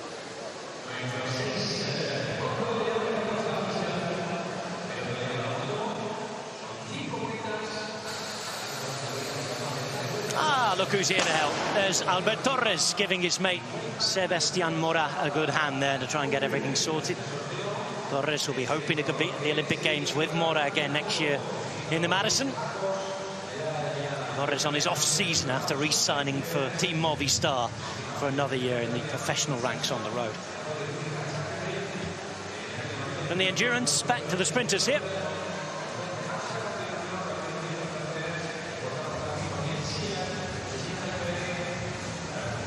First lap and a bit without incident. Of course, the rules are to be followed. They shouldn't be. Everybody needs to stay where they are.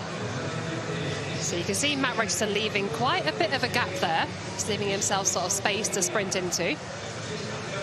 Just keeping looking over his shoulder. 2.5 laps to go.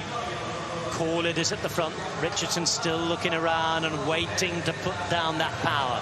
Yakovlev is making the big move from the back, again without going full gas yet. Coming to 1.5 laps to go as they continue to wind up and get over those giant dinner plate gears. They're all pedaling. It's Kool who's still at the front. The bell now rings. Richardson is there. Richardson now makes his move, and with ease he takes it up at the front. It's Richardson versus the world here. He'll win this easy. The question is who joins him in the next round. And it's Tom Derache from France, who's also into tonight's final. He is having a very, very good opening night, the Frenchman. But good news for Richardson. No further ground lost on his big rival from the Netherlands, Harry Lavreysen, and he is into tonight's Keirin final. As is Tom Derache, started the night with a little crash. You can just see a little bit of a hole in the arm of the skin suit there, but he's been racing well ever since. Just seeing the stats from the last 200 metres there, 10:007, nearly 72 kilometres an hour. That's incredibly fast.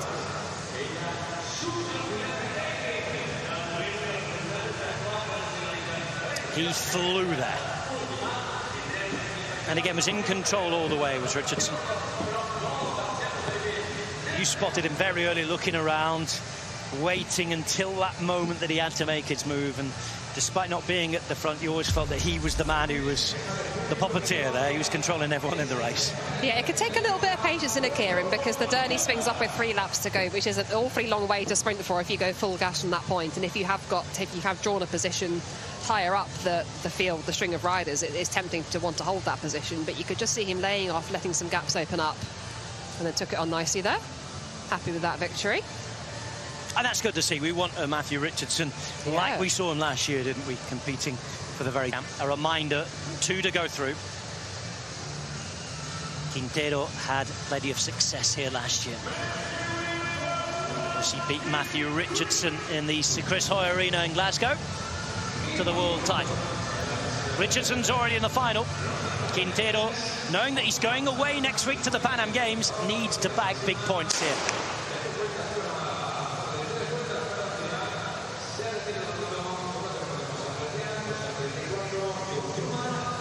Everybody getting into order. A reminder, if you're watching for the first time, as many of you know, I know do, getting in and discovering track cycling through the UCI Track Champions League, these positions are drawn before the race. You cannot move until the Derny disappears. Of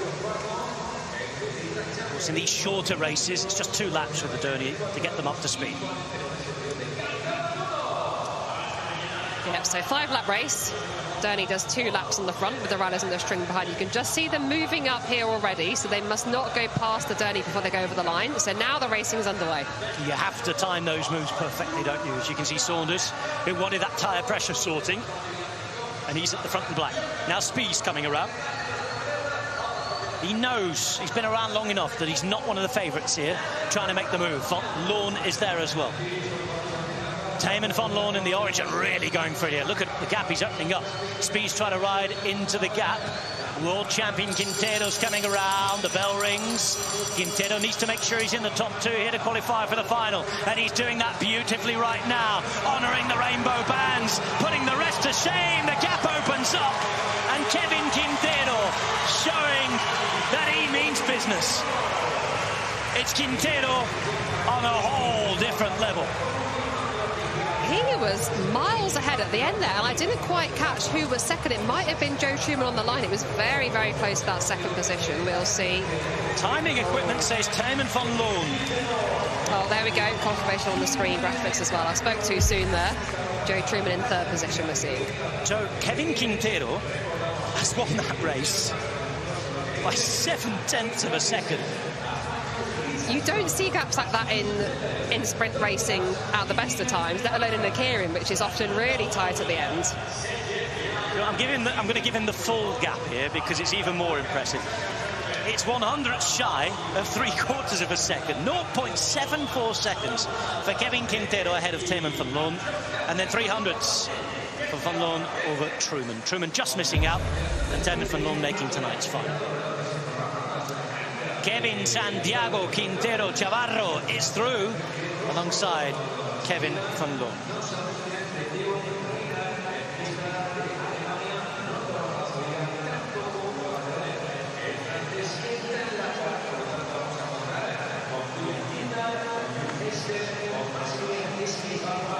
This is the lineup for tonight's final in the men's Kieran. Time as well. Coming at you very quickly indeed. Time full delay, I should say. There's the whistle. They'll certainly deserve their relaxing hour or so when they get back to the hotel tonight and take a deep breath. It's been a very, very difficult night in charge of everything here, but we're good to go. It looks as though is everybody together. Will we need another lap? One more lap yet. Not everybody's together yet. You cannot start the race, Joe, without there being a complete peloton. That's the rule. Yes, this is officially a neutral lap. As you can see, they're racing very fast, so there's no rule about how slow or fast you have to go on the neutral lap, but you do have to have the entire bunch together. So just seeing, I think that's Gavin Hoover trying to get back on, and there we go, gun is fired. The inaugural champion. Well, Hoover has to start this race, having put a mighty turn in just to get back onto the route there. Yeah. Very tough. It's always a brutal race, and we talk about, you know, how technically you have to be very good and be able to go through those gaps, but I think a lot of people forget just how fast the race is run from the start. Right, fingers crossed everybody, because the bell's gone again. It's elimination time. Hold on to your hats. Half a lap to go. Riders moving up on the outside. If you've got the speed and the room, you can do that. Keep your eyes on those boxed in at the bottom, and I think it might well be. Now, is that Hoover or is that 66 down the bottom there? It is Hoover who goes first. So Gavin Hoover paying for that early effort. Gavin Hoover has been eliminated.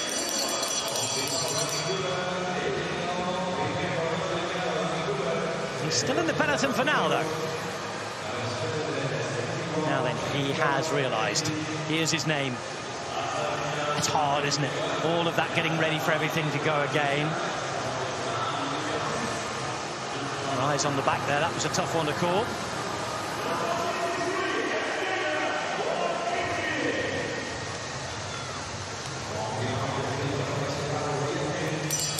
Okay, looks like it might be Buchli.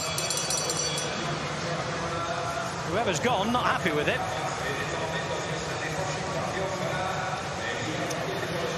Roy Efting, in fact. Roy Efting has gone. Keep your eyes on the back again. Time to move up if you can. Oh, not easy. Shake of the head. Off you pop. Not much resistance there from the number 57, who is Max Schmidbauer, one of the riders who went down. Not much of a fight then for the first three elimination moments. No. Just keeping an eye on Mark Stewart. Seems to be okay in the bunch actually on his new bike. And we've got Will Perrick trying to come round. It's the other thing, isn't it? As well as all the nerves, the mechanical moments and everything like that, it's how you're affected by the crash, how you're moving. There's an issue here at the bottom, and again, it's going to be another Dutch rider to go. This time it is Matthijs Buchli, and this should be one of the races where, if he can use that sprint of his, could be good at. But very different racing in a bunch, isn't it? Yeah, and I think when it's run off at such fast speeds from the start as well, that can really almost neutralise some of those riders with that sort of speed. They needed to get down to a smaller route. The pace often gets slower as the race goes on when you've got less riders up on the track, less riders adjusting for position. Tobias Hansen is the rider in the red at the back there, but keep your eye at the bottom of the track because there's nowhere to move up, even if you've got the pace now. And I think there might have been an issue there, maybe for Stewart. Ah, yes. It is Mark Stewart, despite looking all right, who's gone. Held on for a few laps. He can pick up points, but that's a blow to Mark Stewart. Yeah, but fair play to him getting up there and on a bike he's not used to racing on. Reminder, his partner's bike, a little small. Again, I think there was about 10, 11 centimetres difference according to the official measurements that we have. Keep your eye at the back. It's strung out, this one. It's a big effort to get up there from rider number 7 to use Hashimoto, and he's done a great job because he's eliminated Hansen there. And Hansen, well, it's like that very famous Waterboy song, isn't it? We're seeing rather a lot at the back there.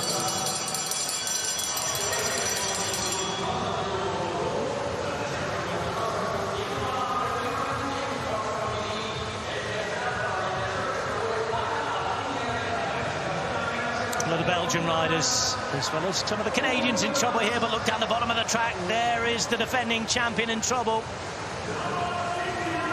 And there he goes. Claudio Imhoff, the Champions League winner last year, has been eliminated. Shock, surprises, all coming at once here. Yeah, he was very in control earlier in this race, just sort of holding that pace at the front. So all it takes is a couple of people to come round. You're boxing, and then you've got nowhere to go. Another acceleration at the front. This is being ridden at a fast pace, this. Full gassed up. Problems here for Will Perrett, who's at the back. Does he have the pace to get around? I'm not sure he does, you know. Goodbye, Will Perrett, despite that very late move. Will Perrett is out. Of course, he won a scratch, didn't he, on the London boards at the end of last season. Out the elimination here. And now if you've survived this long, you're getting halfway and you're going to start picking up points in the league. 66 here at the back is Guillemette. Wore the leader's jersey, took it to Berlin last year. Oh, he's going to struggle here, I think. Big fight at the back. Did he manage to just get in front of the man? No. Matthias Guillemette of Canada is eliminated. Halfway through, down to 8. Like 7. I knew my maths would fail me in the end, Joe. It's only night 1, dearie me. Big bit should work to do here. but he's come around the outside and it's going to be at the bottom of the track. Yeah, and it's going to be 64 Tourdens of Belgium who should be saying goodbye. There's a lot of riding on the road for Sport Vlaanderen Baloise. 7th position here. Mora there, just leaning left and right. That was interesting with Hashimoto. The Spaniard looking to rebound well. He was one of the riders who was visibly angry, wasn't he, after that crash? Looking at the back here, it's a big effort to make a big sprint, but it's not happening. Another little bit of looking around, gesturing this time from the arm of Philip Heinen, who's eliminated. Wasn't happy with the rider in front of him. It's a 5-star group left on the track. Hesters is having a good race. He's been quiet. We've not mentioned him yet. It's a very good sign in this race. Yeah, people you don't talk about in an elimination race often riding very well, keeping themselves out of trouble. Bivik moving up. Problems for Hashimoto at the back. He still had a very good night. Now, can he make one more sprint to get there? He can't. Hashimoto took 20 points early on. He's still going to be right up there tonight. 5th place. 4 riders to remain. And the crowd get excited because Mora, the only Spanish rider in the whole league this year, is still there at the back. Bell rings and the crowd roar at him to move up. But he knows what he has to do. Question is, how the legs? Here he goes. Trying to get around the rider into turn 3. It's not looking easy, this. He's going to have to make a big effort around the side. Mora's trying. Mora, though, is eliminated 4th place. And then there were 3. Applause for Mora, an attack off the front. This is where the race starts to change now, Joe. It does. So we've got 2 scratch race world champions in here. The former from last year, the reigning one, Will Tidball, as well. But yours, Hester, on the front at the moment. Hester might have to pay, I think, for that particular effort he made a moment ago. He's trying to keep it up as Tidball tries to get around him. Hester's at the back. Hester's is eliminated. And now we focus for the first time in the race on who crosses the line first. Because whoever does that in a lap and a half's time will be the race winner. Hester's in 3rd. It's Tidball who's there. And up fighting with him is Dylan Bivik. Bell rings. Tidball to make his move. That scratch world champion. Part of the medal table topping Great British squad in Glasgow, but he's going to lose his place here. Bivik is back, and he's going to do it again in the UCI Track Champions League. His opponent applauds. Victory for Canada.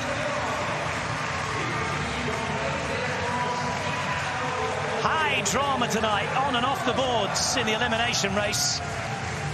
It's Bivik who finishes at the top. Tidball in 2nd.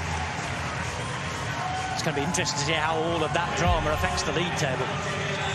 Yeah, I'm looking forward to seeing the overall standings. I've not done the maths in the last few moments. I do apologise. I feel like Will Tidball was in the top 10 in the scratch race. I need to check where Bivik was.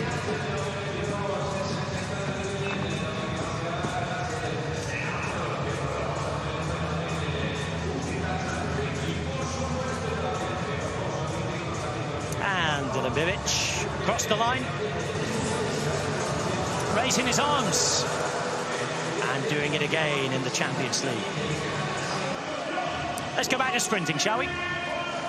One more endurance race still to come.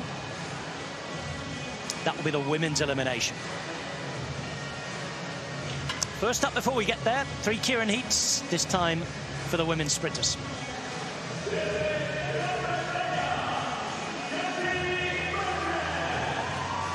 This is the lineup. Here comes the Derny. Same goes with the men. This time only 5 riders in this heat, with Gagiola over in Santiago de Chile at the moment.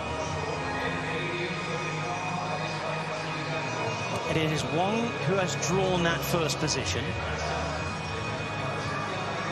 On her wheel, the Grendel, the former world champion. Hard to pick the winners from this, isn't it? It is a tricky one to call. I'm thinking Lauren Jeunesse should go well. I'm thinking Nikki de Grendler. Definitely don't discount Katie Marchand. She's been definitely building her form recently. Well, Jeunesse, you mentioned, she sits fourth wheel there. She's got the light blue jersey on, but with a red helmet and red sleeves. Marchant, who you mentioned, a Yorkshire woman, she's at the back. There goes the Derny, and for now, nobody's making a move. Everybody in the place they were drawn in with 2.5 laps to go. It's cautious, it's nervy. The speed hasn't really increased since the Derny went. Now it does, with the Grendler moving up with 2 laps to go.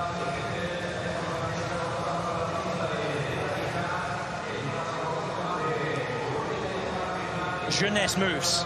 And she moves quickly as the bell is about to ring. Opens up a gap. Lorient Jeunesse of Canada. Marchant trying to come into the slipstream as well. She's moved up from the back to 4th.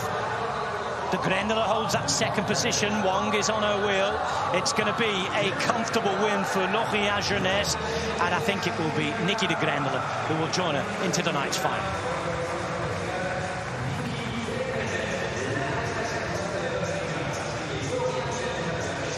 Success for Canada and Belgium. Not too much of a race in the end, that one. No, I mean, she set off at such a high pace so early on that she had that huge gap. No one was able to get on terms with her.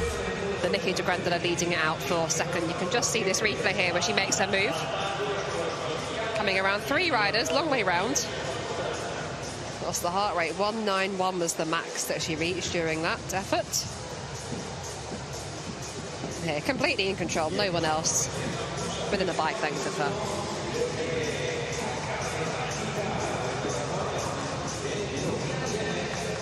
If you're watching in Canada, don't go away. There's lots of success for all of you watching right now. We've seen it with Bibic, and we've just seen it with Jeunesse. She's into tonight's final. And we still have your superstar Olympic sprint champion to come. She's up in Heat 2 here.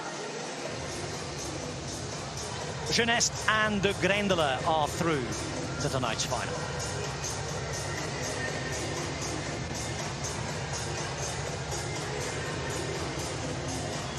The 6 strong athletes now competing for 2 places to join them. Marta Bayona, Kelsey Mitchell, Orla Walsh, Mikle Lendl, Emma Finucane and Lowry Thomas.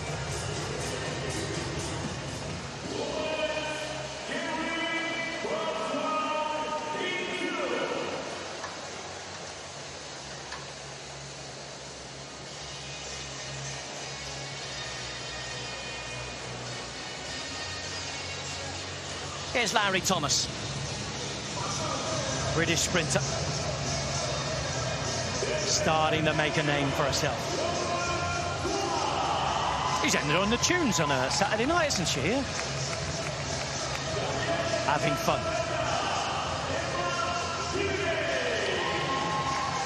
Her compatriot alongside her, Emma Finucane. Wales well represented here.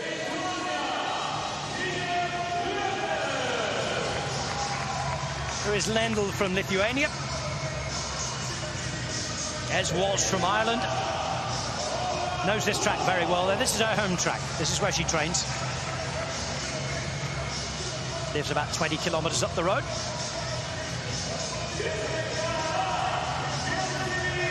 Olympic sprint champion, Kelsey Mitchell.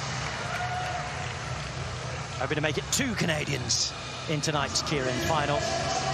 And Marta Bayona, the 28-year-old, with all the power to put through those pedals. Marta Bayona took 2 of the 5 Keirin races in last year's league. She'll take some beating here. Here comes the Derny.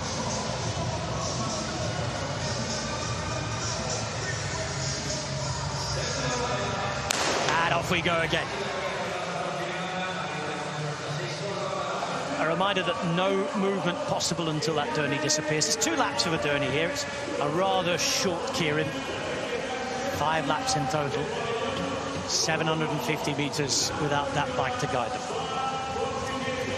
Yeah, the idea being the Derny, the electric bike, gets the riders up to speed. So no one has to be in the wind, hitting the wind to get themselves up to speed, and then the racing is unleashed with 3 laps to go. So riders will normally run a lot bigger gear in a keirin compared to other sprint events, because they're not going to have to make sudden accelerations. It's going to be a lot more sort of, I want to say easier up to speed, but it's never going to be quite easy. You can see here a few gaps opening up where riders are just laying off riders in front of them before they make their move. It's a controlled build-up to speed, isn't it, as Lowry Thomas comes to the front. Not too much controlled about that. That was a big acceleration to get to the point. With Compatria on her wheel, and of course, is Emma Finucane, the world sprint champion. Finucane looks around. Here's Lendl now coming up to the front. 500 metres to go. Finucane very aware there of the challenge alongside her. Just accelerated, got herself out of that box, and it's Bayona who's just challenging her now. Finucane and Bayona. Mitchell's there as well. 3 huge names competing for just 2 places. Walsh wants to have her say, and she makes her acceleration now with half a lap to go. Finucane is boxed out of the qualification positions now as Bayona hits the front. Marta Bayona all the way, and joining her in tonight's final will be the Olympic sprint champion, Kelsey Mitchell. Marta Bayona yet again in the keirin. Yeah, such a strong keirin rider, and so consistent as well, and consistency really is key throughout this series. Kelsey Mitchell as well, brilliant ride by her. Everyone else, their placings will matter for the overall standings, but we won't see them up again on the track this evening. Delight for the many Colombian fans in tonight in Palma. There's a large Colombian population in the city, and they have been delighted as one of their own shows yet again that she is a keirin star. Finucane helped out by Thomas, put to the front, couldn't finish it off. Mitchell with her quality on show as well.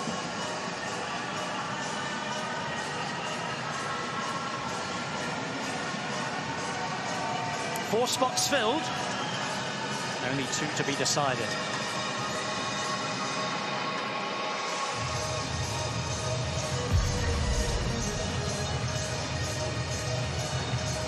Qualified for that final then, confirmation. Colombia, Canada, Bayona Mitchell.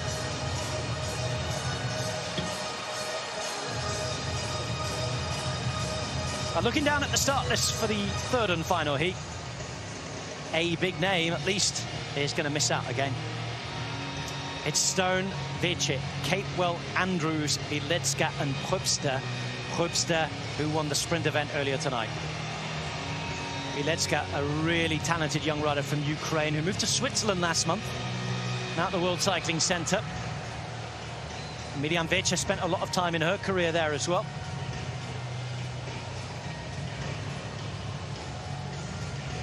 Because we all know that Italy historically has had a very strong endurance unit. Yeah. Not the same story in track sprinting. No, so like you say, Miriam Vici have been based at the World Cycling Centre in Aigle in Switzerland, where they've got a really good setup there with the track and with coaches and gym facilities as well. So a lot of sprinters from nations that aren't traditionally strong in that field base themselves there in order to train. There's Probster. If the crowd tonight didn't know who she was, they do now.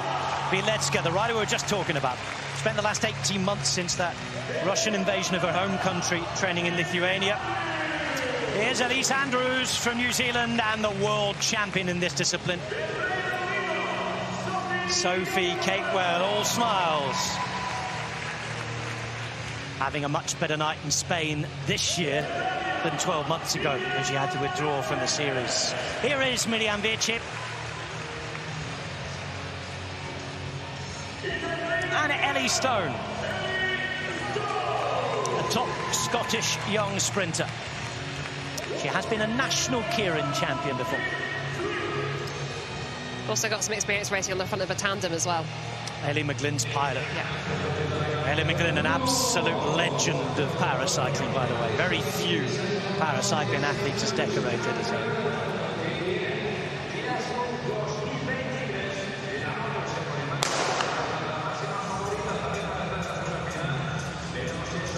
Ready to go then.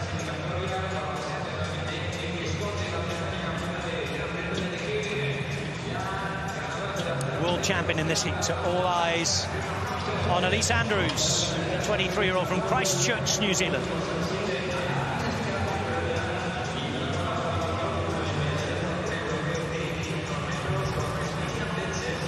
first lap done with that dirty. And as Joe was explaining, this is how they just get up to speed. It's a gradual increase by the dirty that paces them. The idea is that they're already at speed. Once the dirty peels off now, and it becomes a bunch race. There goes that dirty. There's a few gaps being left here. There are some big gaps. There's Sophie Capel leaving a gap to Vecce in front of her, but Elise Andrews also leaving that gap. But you can see there with the rush of the acceleration, props to there coming around everybody. But Vecce has gone for it. Yep, knows the field she's up against, has the experience. Not the biggest name in sprinting in the world, but she knows how to race. And she's taking her chance. May not work, but she's in esteemed company here.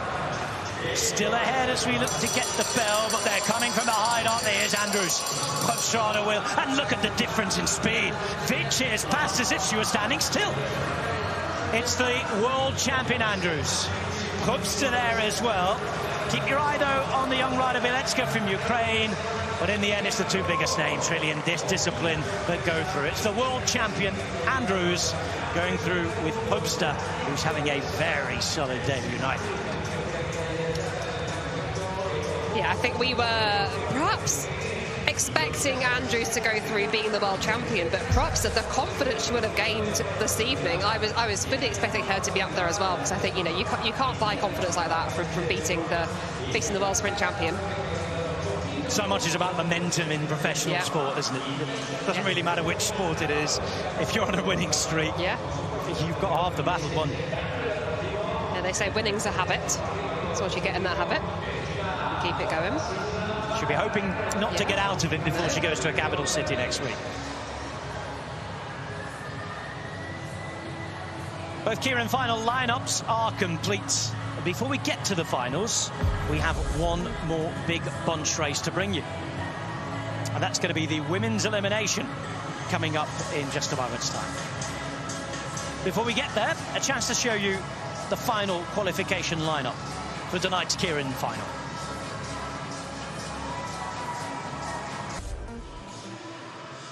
So we're all ready to go for the final endurance event of the night.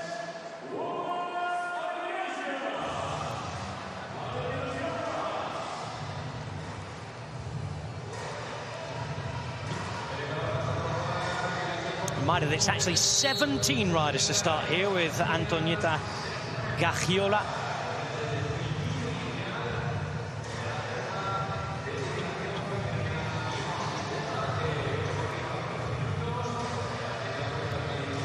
Off we go. The gun will go, or the whistle. We've had problems firing the gun. Everybody together, and we go. What's left in the legs? It's been a longish night.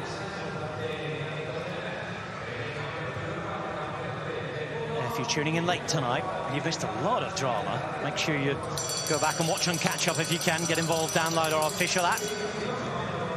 Participate, vote, get to know the riders. The bell is rung here, and how this works is we're watching the back of the peloton each time they go across the finish time, every 2 laps. It's the last rider across the line each time who will be eliminated until we're left with 2. That's a hard one to call. Maybe Ellen Hesters. It is Ellen Hesters. Not a good start for the Fleming. And her night's over just like that. Fast moving as it goes again. Gagiola just on the back.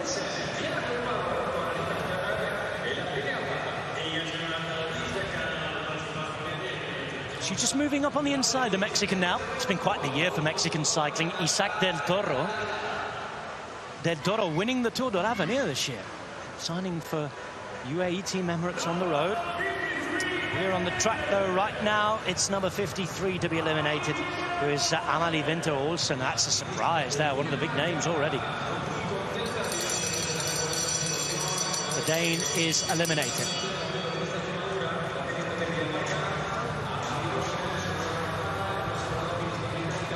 Gillespie there in the green at the back, moving up on the outside. 46 towards the bottom is Maaike Braunvacht. This is for the Netherlands. It's the rider at the bottom who's in a bit of trouble here. And it looks as though it is Antonieta Gagiola, who is eliminated.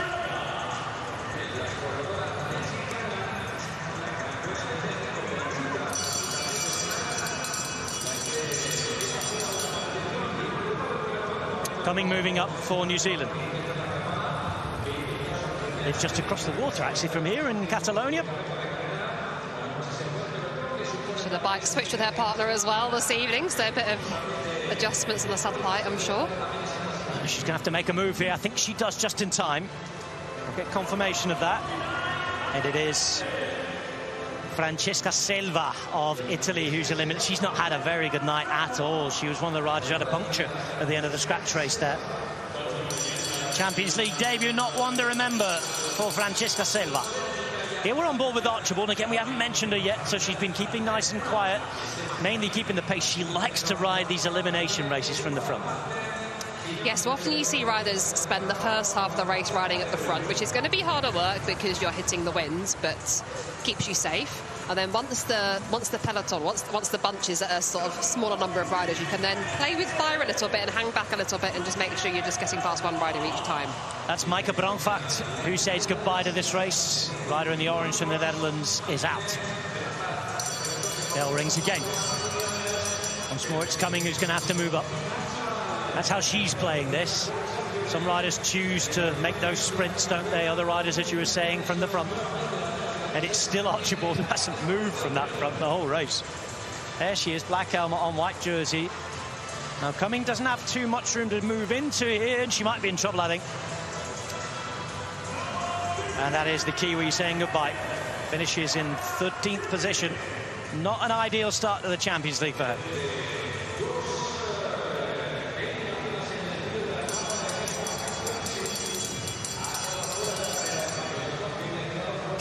A couple of riders in trouble here at the back, including Danielle Kahn. Has to move up, the British rider. Again, it's finding position within the peloton and on the track to do that as well. That can be an issue. It is an effort there from Kahn. In fact, there were 4 British riders at the back all competing to stay in the race. It could even have been Nia Evans. Sophie Lewis has been called. Sophie Lewis. But yeah, but that was a tight one. Yeah, so you can spot Nia. She's on a very different bike to everyone else. She's on the same bike as Katie Archibald, which is the bike the team are using at the Olympic Games. And she was just playing with fire a little bit there. Less riders to watch here, but of course, less places to hide now in the peloton. That's a move up from Williams that's necessary, and I think another British rider's in trouble there. Yeah, it's Kate Richardson who says goodbye this lap. Great Britain going from 5 to 3, just like that. Yeah, Kate having a very strong scratch race, being in that early breakaway with Lily Williams. Not quite hanging on to the finish, but showing good form there nonetheless. Williams doing well here, remember, taking those 20 points earlier on. She'll be watching Archibald as much as she can. 2 at the top of the league right now. It's a 3-point lead for Williams after the first event of the night. Williams is there, just in a little bit of bother again, but once more moves up. This time it's number 45, Olivia Balasaita, who has eliminated the Lithuanian in the yellow.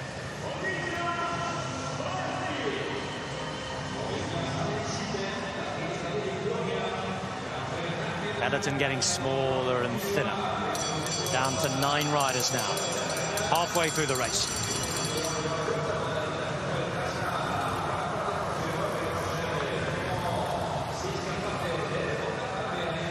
Stenberg moving up. Williams in a bit of bother again. Not for the first time, though, in this race. Can she move? Yes, she can. And out this time is Nia Evans. Former points race world champion. Goodbye. Karen Madison, world champion as well. Collecting those rainbow jerseys now. Tonight we're fighting for the blue leaders jersey of the UCI Track Champions League. 8 riders remain on track, and this is where you start to score better bunches of points in the league. Nowhere to hide now. Again, it's a late move up there. We're looking at the bottom of the track, I think, this time. And it's Sarah Van Dam of Canada, yet right at the bottom. And again, maybe she had the legs there, Joe. She just had nowhere to go. Yeah, that's the tricky thing when you're at the bottom of the track, that there's no space. You can't race in the blue band that coaches all. That's a safety zone. That's not part of the racing track. But I was impressed with Danny Kahn there, coming around a lot of people towards the end. I thought she was going to get caught out, but she got herself safely through that elimination. Work to do again this time, though. Room to ride into, and she does go around the outside. Keep your eyes on Gillespie at the bottom for Ireland. She's going to be in trouble here, and she's going to be eliminated. Lara Gillespie finishing in 7th place in this elimination race.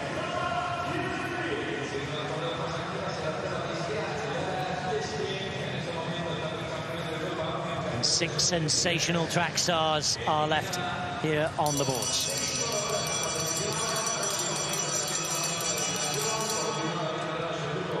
Stenberg from Norway has the room to move up if she has the legs. Archibald again racing tactically beautifully so far here. Making the moves at all the right times. This time though, being eliminated. Looked like it was Danielle Kahn.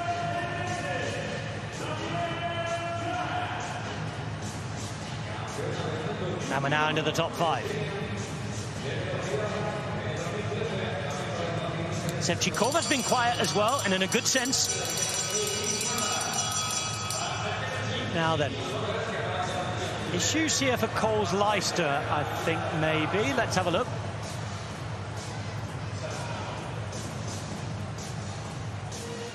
Or is it Sevchikova who's going to be eliminated? Keep your eyes on this. Coles Leicester's still there. Sevchikova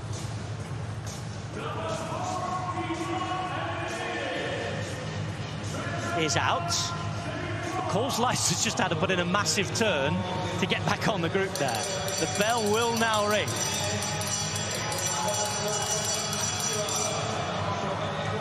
Mindful of that, she's tried to take up a little bit of a move on the front here. Williams is now going to come around. Archibald into 3rd place. Does she have enough room to go? She can if she can have the legs on the back, and it is Coles Leicester who's going to be made to pay for that acceleration. And 3 now remain. Stenberg, Williams, Archibald. The lead on the night in the league is between Williams and Archibald. Yeah, Archibald finishing 2nd in that scratch race behind Lily Williams. Stenberg riding really well here to be up in this elimination race. Another very consistent rider to watch out for. Remember, Lily Williams taking 20 points in that first event of the night. Are we going to see the league leader coming to the fore here? Yes, we are, because Archibald is going to survive. Williams is going to be out. And it's a great opportunity now for Katie Archibald, if she can bring this one home, to take a race win and the league lead. But she's up against Anita Stenberg. Now the bell rings. Archibald waits, tries to move, can move, takes the position on the front. Here goes the gap, it's opening up, and this is a foregone conclusion now. Katie Archibald able to celebrate, riding in her first race win of this 2023 Champions League, and you're looking at your first Champions League leader. Race win and the jersey. What a start to the 2023 edition for the British star. That was a brilliant start to the evening, finish to the evening for Katie Archibald. So 2nd in the scratch race, winning the elimination. Lily Williams placing 3rd, so she will take that leader's jersey this evening. Katie Archibald winning the elimination race, eliminating the competition and pulling on the blue leader's jersey at the end of round 1 here in Mallorca. And well, we've seen a lot of Katie Archibald victories, but that maybe was the most Katie Archibald type victory that I think I've seen. She was in control from the first pedal stroke to the last. Yeah, she's a fascinating rider to watch race because she's not afraid of having a go. She always races aggressively. An elimination race, you need to be able to be patient. You need to be putting in the work early on in the front to sort of stay safe. But also not be working too hard, because then once the group narrows right down, you've still got to try and win the bike race. But yeah, perfection there from Katie Archibald. She should be very happy with that. Perfection indeed, as Katie Archibald wins the elimination at his top of the league.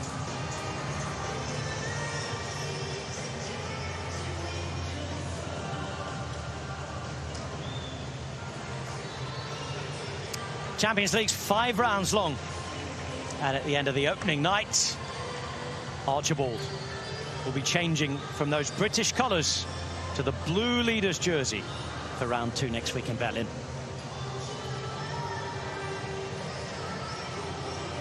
$20 points to Archibald, 17 to Stenberg, 15 to Williams, who's had a very good night as well. She'll be right up there in second place in the Champions League, with Cole Sleister, Sevchkova, Khan, Gillespie, Van Dam and Evans in the top 9.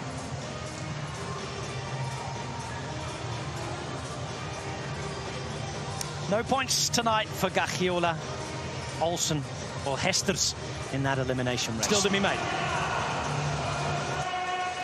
And given the delays we had earlier on tonight, we're going to go straight into Keirin action now.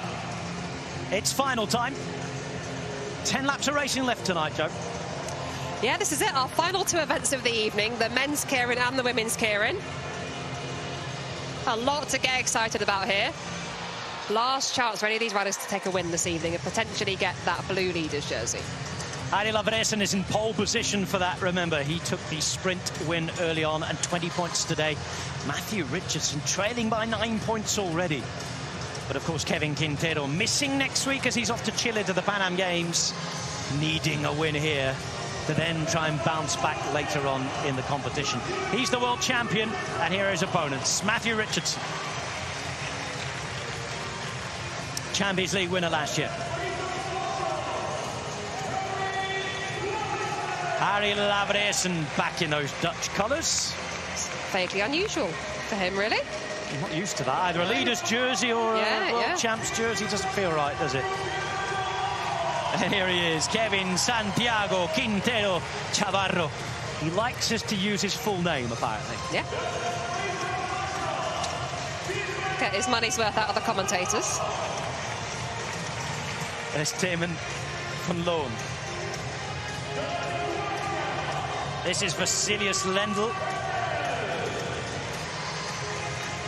Trains in Panevėžys at home in Lithuania. And Tom Dehash, a potential leader tonight if he can win this.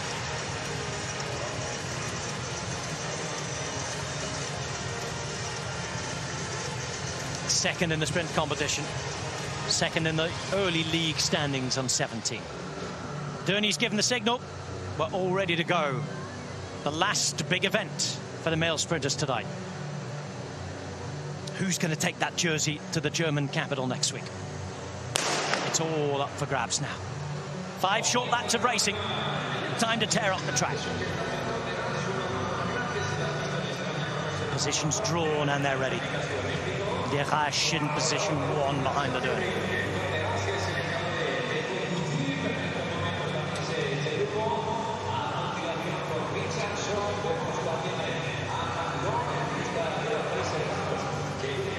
One lap to go of being paced, and then it will be the all-out sprint.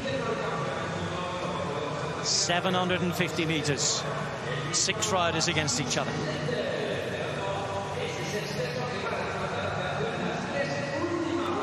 So it's Deraj, it's Lendl, Van Loon.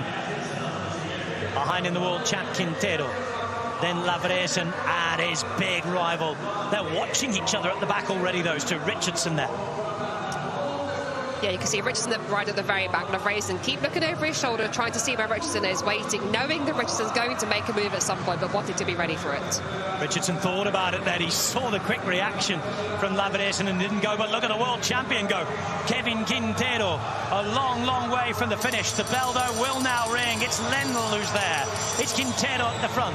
Lavresen's making his move. Richardson goes wherever he goes. Quintero's still there, but they're gaining. The stars are on him. Quintero in front, but here comes Lavresen, and Harid Lavresen bouncing back, arriving in Mallorca and grabbing back the league leader's jersey. He lost out last year, but he is right back for revenge. Lavresen with 20 points and another 20 on top of that. It's a 40-point night for the superstar. Yes, perfect night for Harry Lavraisen. This man here, Matt Richardson, we'd all been talking about him after his success last season, but not able to challenge him quite the same way this evening. And Lavraisen is showing why he is the man with the most rainbow jerseys out of male track cyclists ever.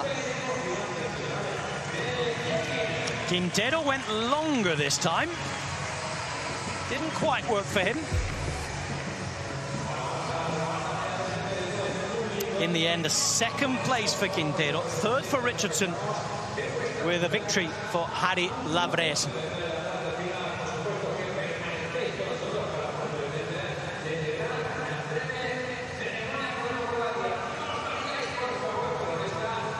Let's get the numbers. Oh, he's broken that 2,000-watt barrier again. What a star. He's the star, the leader after night one.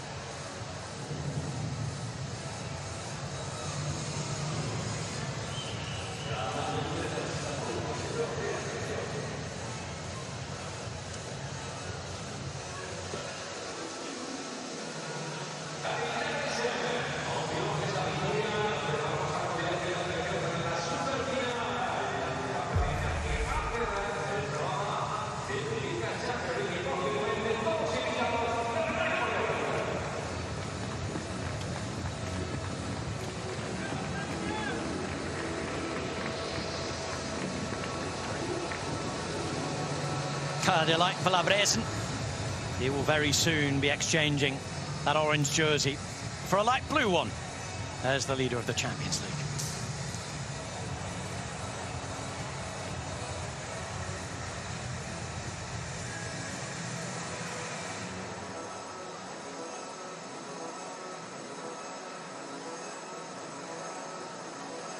Confirmation of 20 more points to Lavraisen, the Flying Dutchman, with a 40-point perfect night.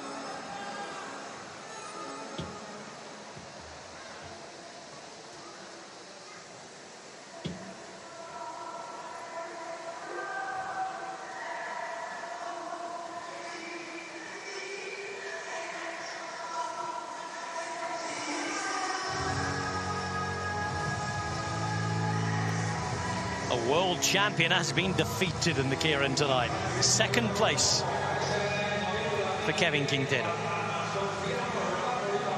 And this is the first look at the league standings. It's already a 10-point lead for Lavraisen on Derage. He has 14 on Richardson.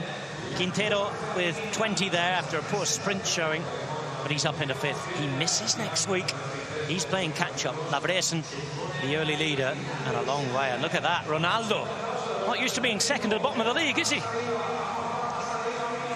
Dan Cole, the only rider, I'm afraid, who remains without a point.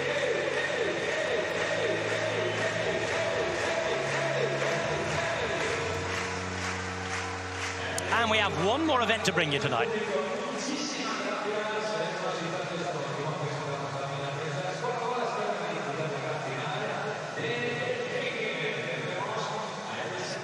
Next week.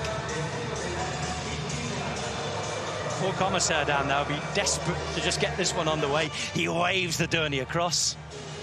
He's looking at his watch. They're all looking at him. The riders have to concentrate here. They do. Last event of the evening. One final chance for a victory here.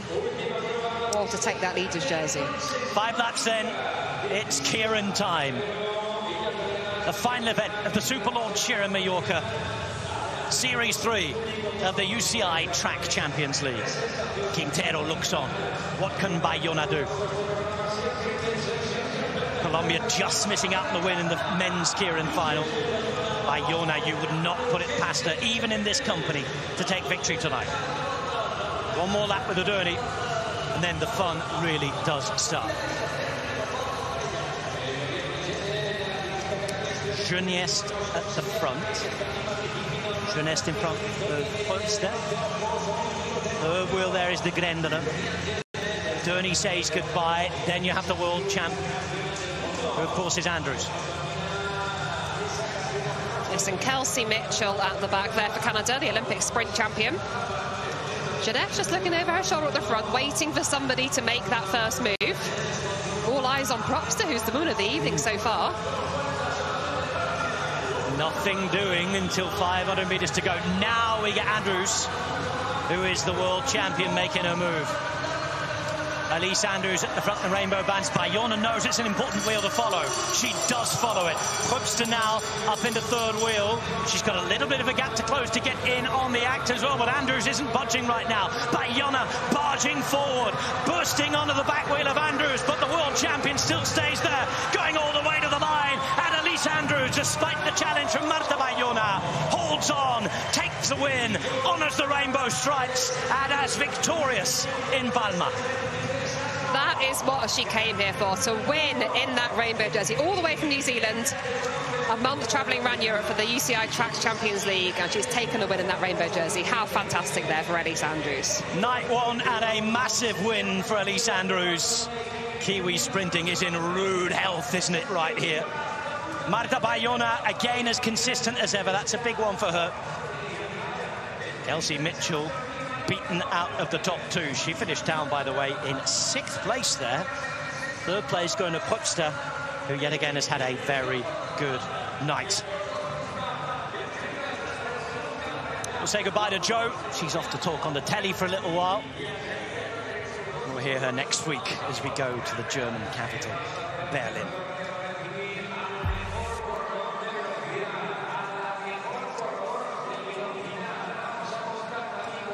The numbers for Elise Andrews, well, very impressive again. 1,366 watts.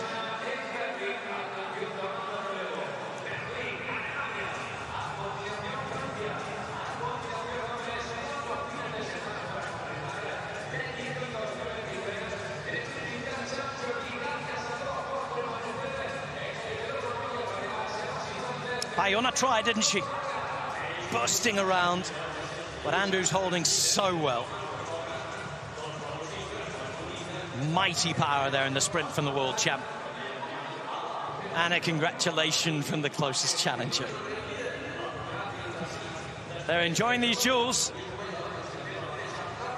And again, it turns out the same way. Elise Andrews, who wins the final event of the night, the women's Keirin.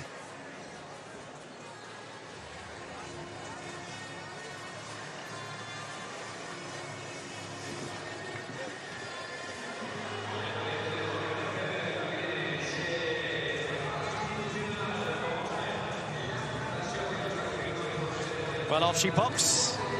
She'll be putting on the leader's jersey in a moment. 20 points to Elise Andrews. Marta Bayona and Alessia Katrona Probster. Lorient Jeunesse 4th. Nikki de Grendele taking 11th and 5th. Kelsey Mitchell, disappointing for her with 10th. Which sets her standards very, very high. Hertzman and Vece, the only two riders, I'm afraid, to miss out with points. And, of course, Gagiola not yet here.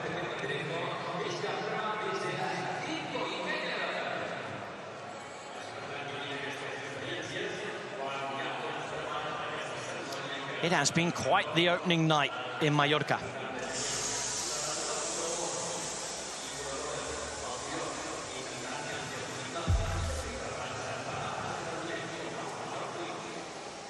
We've seen stars winning, world champions victorious again.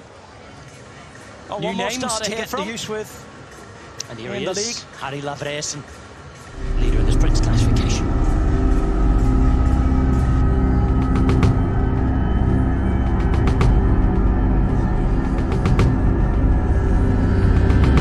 And speaking to Harry Lavresen, it's a Chris Hoy.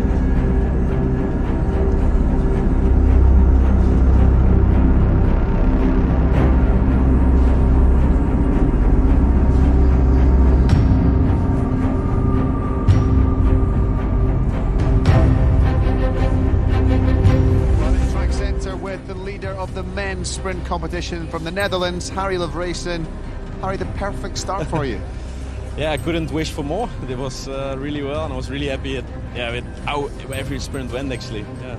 How do you come into this league mentally after a World Championships? This is Olympic year. Yeah. Some of the riders have chosen not to come here and focus on the preparations. What is your thinking coming into this Track Champions League? Actually, it is already my 3rd season doing the league, and I really like to race. That's first of all. So I like to do these races, and I really had a long run up to the World Championship. It was like 4 months of only training. So actually, I was really happy I could have some more races now, and I think these races are really good for next year Olympics. Like feeling trying the tactics, but feeling the sprint heats. I think it's really good. Correct me if I'm wrong, but it looked as though you're riding with more confidence. Not that you don't ride with confidence normally, but it seemed like there was less pressure on your shoulders tonight. The sprint was relatively straightforward, but the Keirin, I thought you dealt with the threat of the Colombian Quintero, world champion, who had only ridden 1 sprint round, had relatively fresh legs. But you took that race on and you made it your own. I felt pretty confident going in the Keirin. I was pretty tired after the first 4 sprints or the 3 sprints in the Keirin, but then we had I think an hour rest before the final, so I also felt fresh again, a bit fresh. So actually, I went in, and I think my positioning was really well. Like Quintero in front of me, Richo in the back. I could wait really long, so I was actually just made a plan and I did it and worked out. So. Yeah, love that. Well, listen, huge congratulations. The perfect start, a 10-point lead already on the first round. Enjoy the moment. Thank you. Thank you. A perfect start indeed. And Chris Hoy, of course, knows all about taking home those big championships. Of course, next week we'll be in Berlin in Germany. Round 2 will come around fast enough.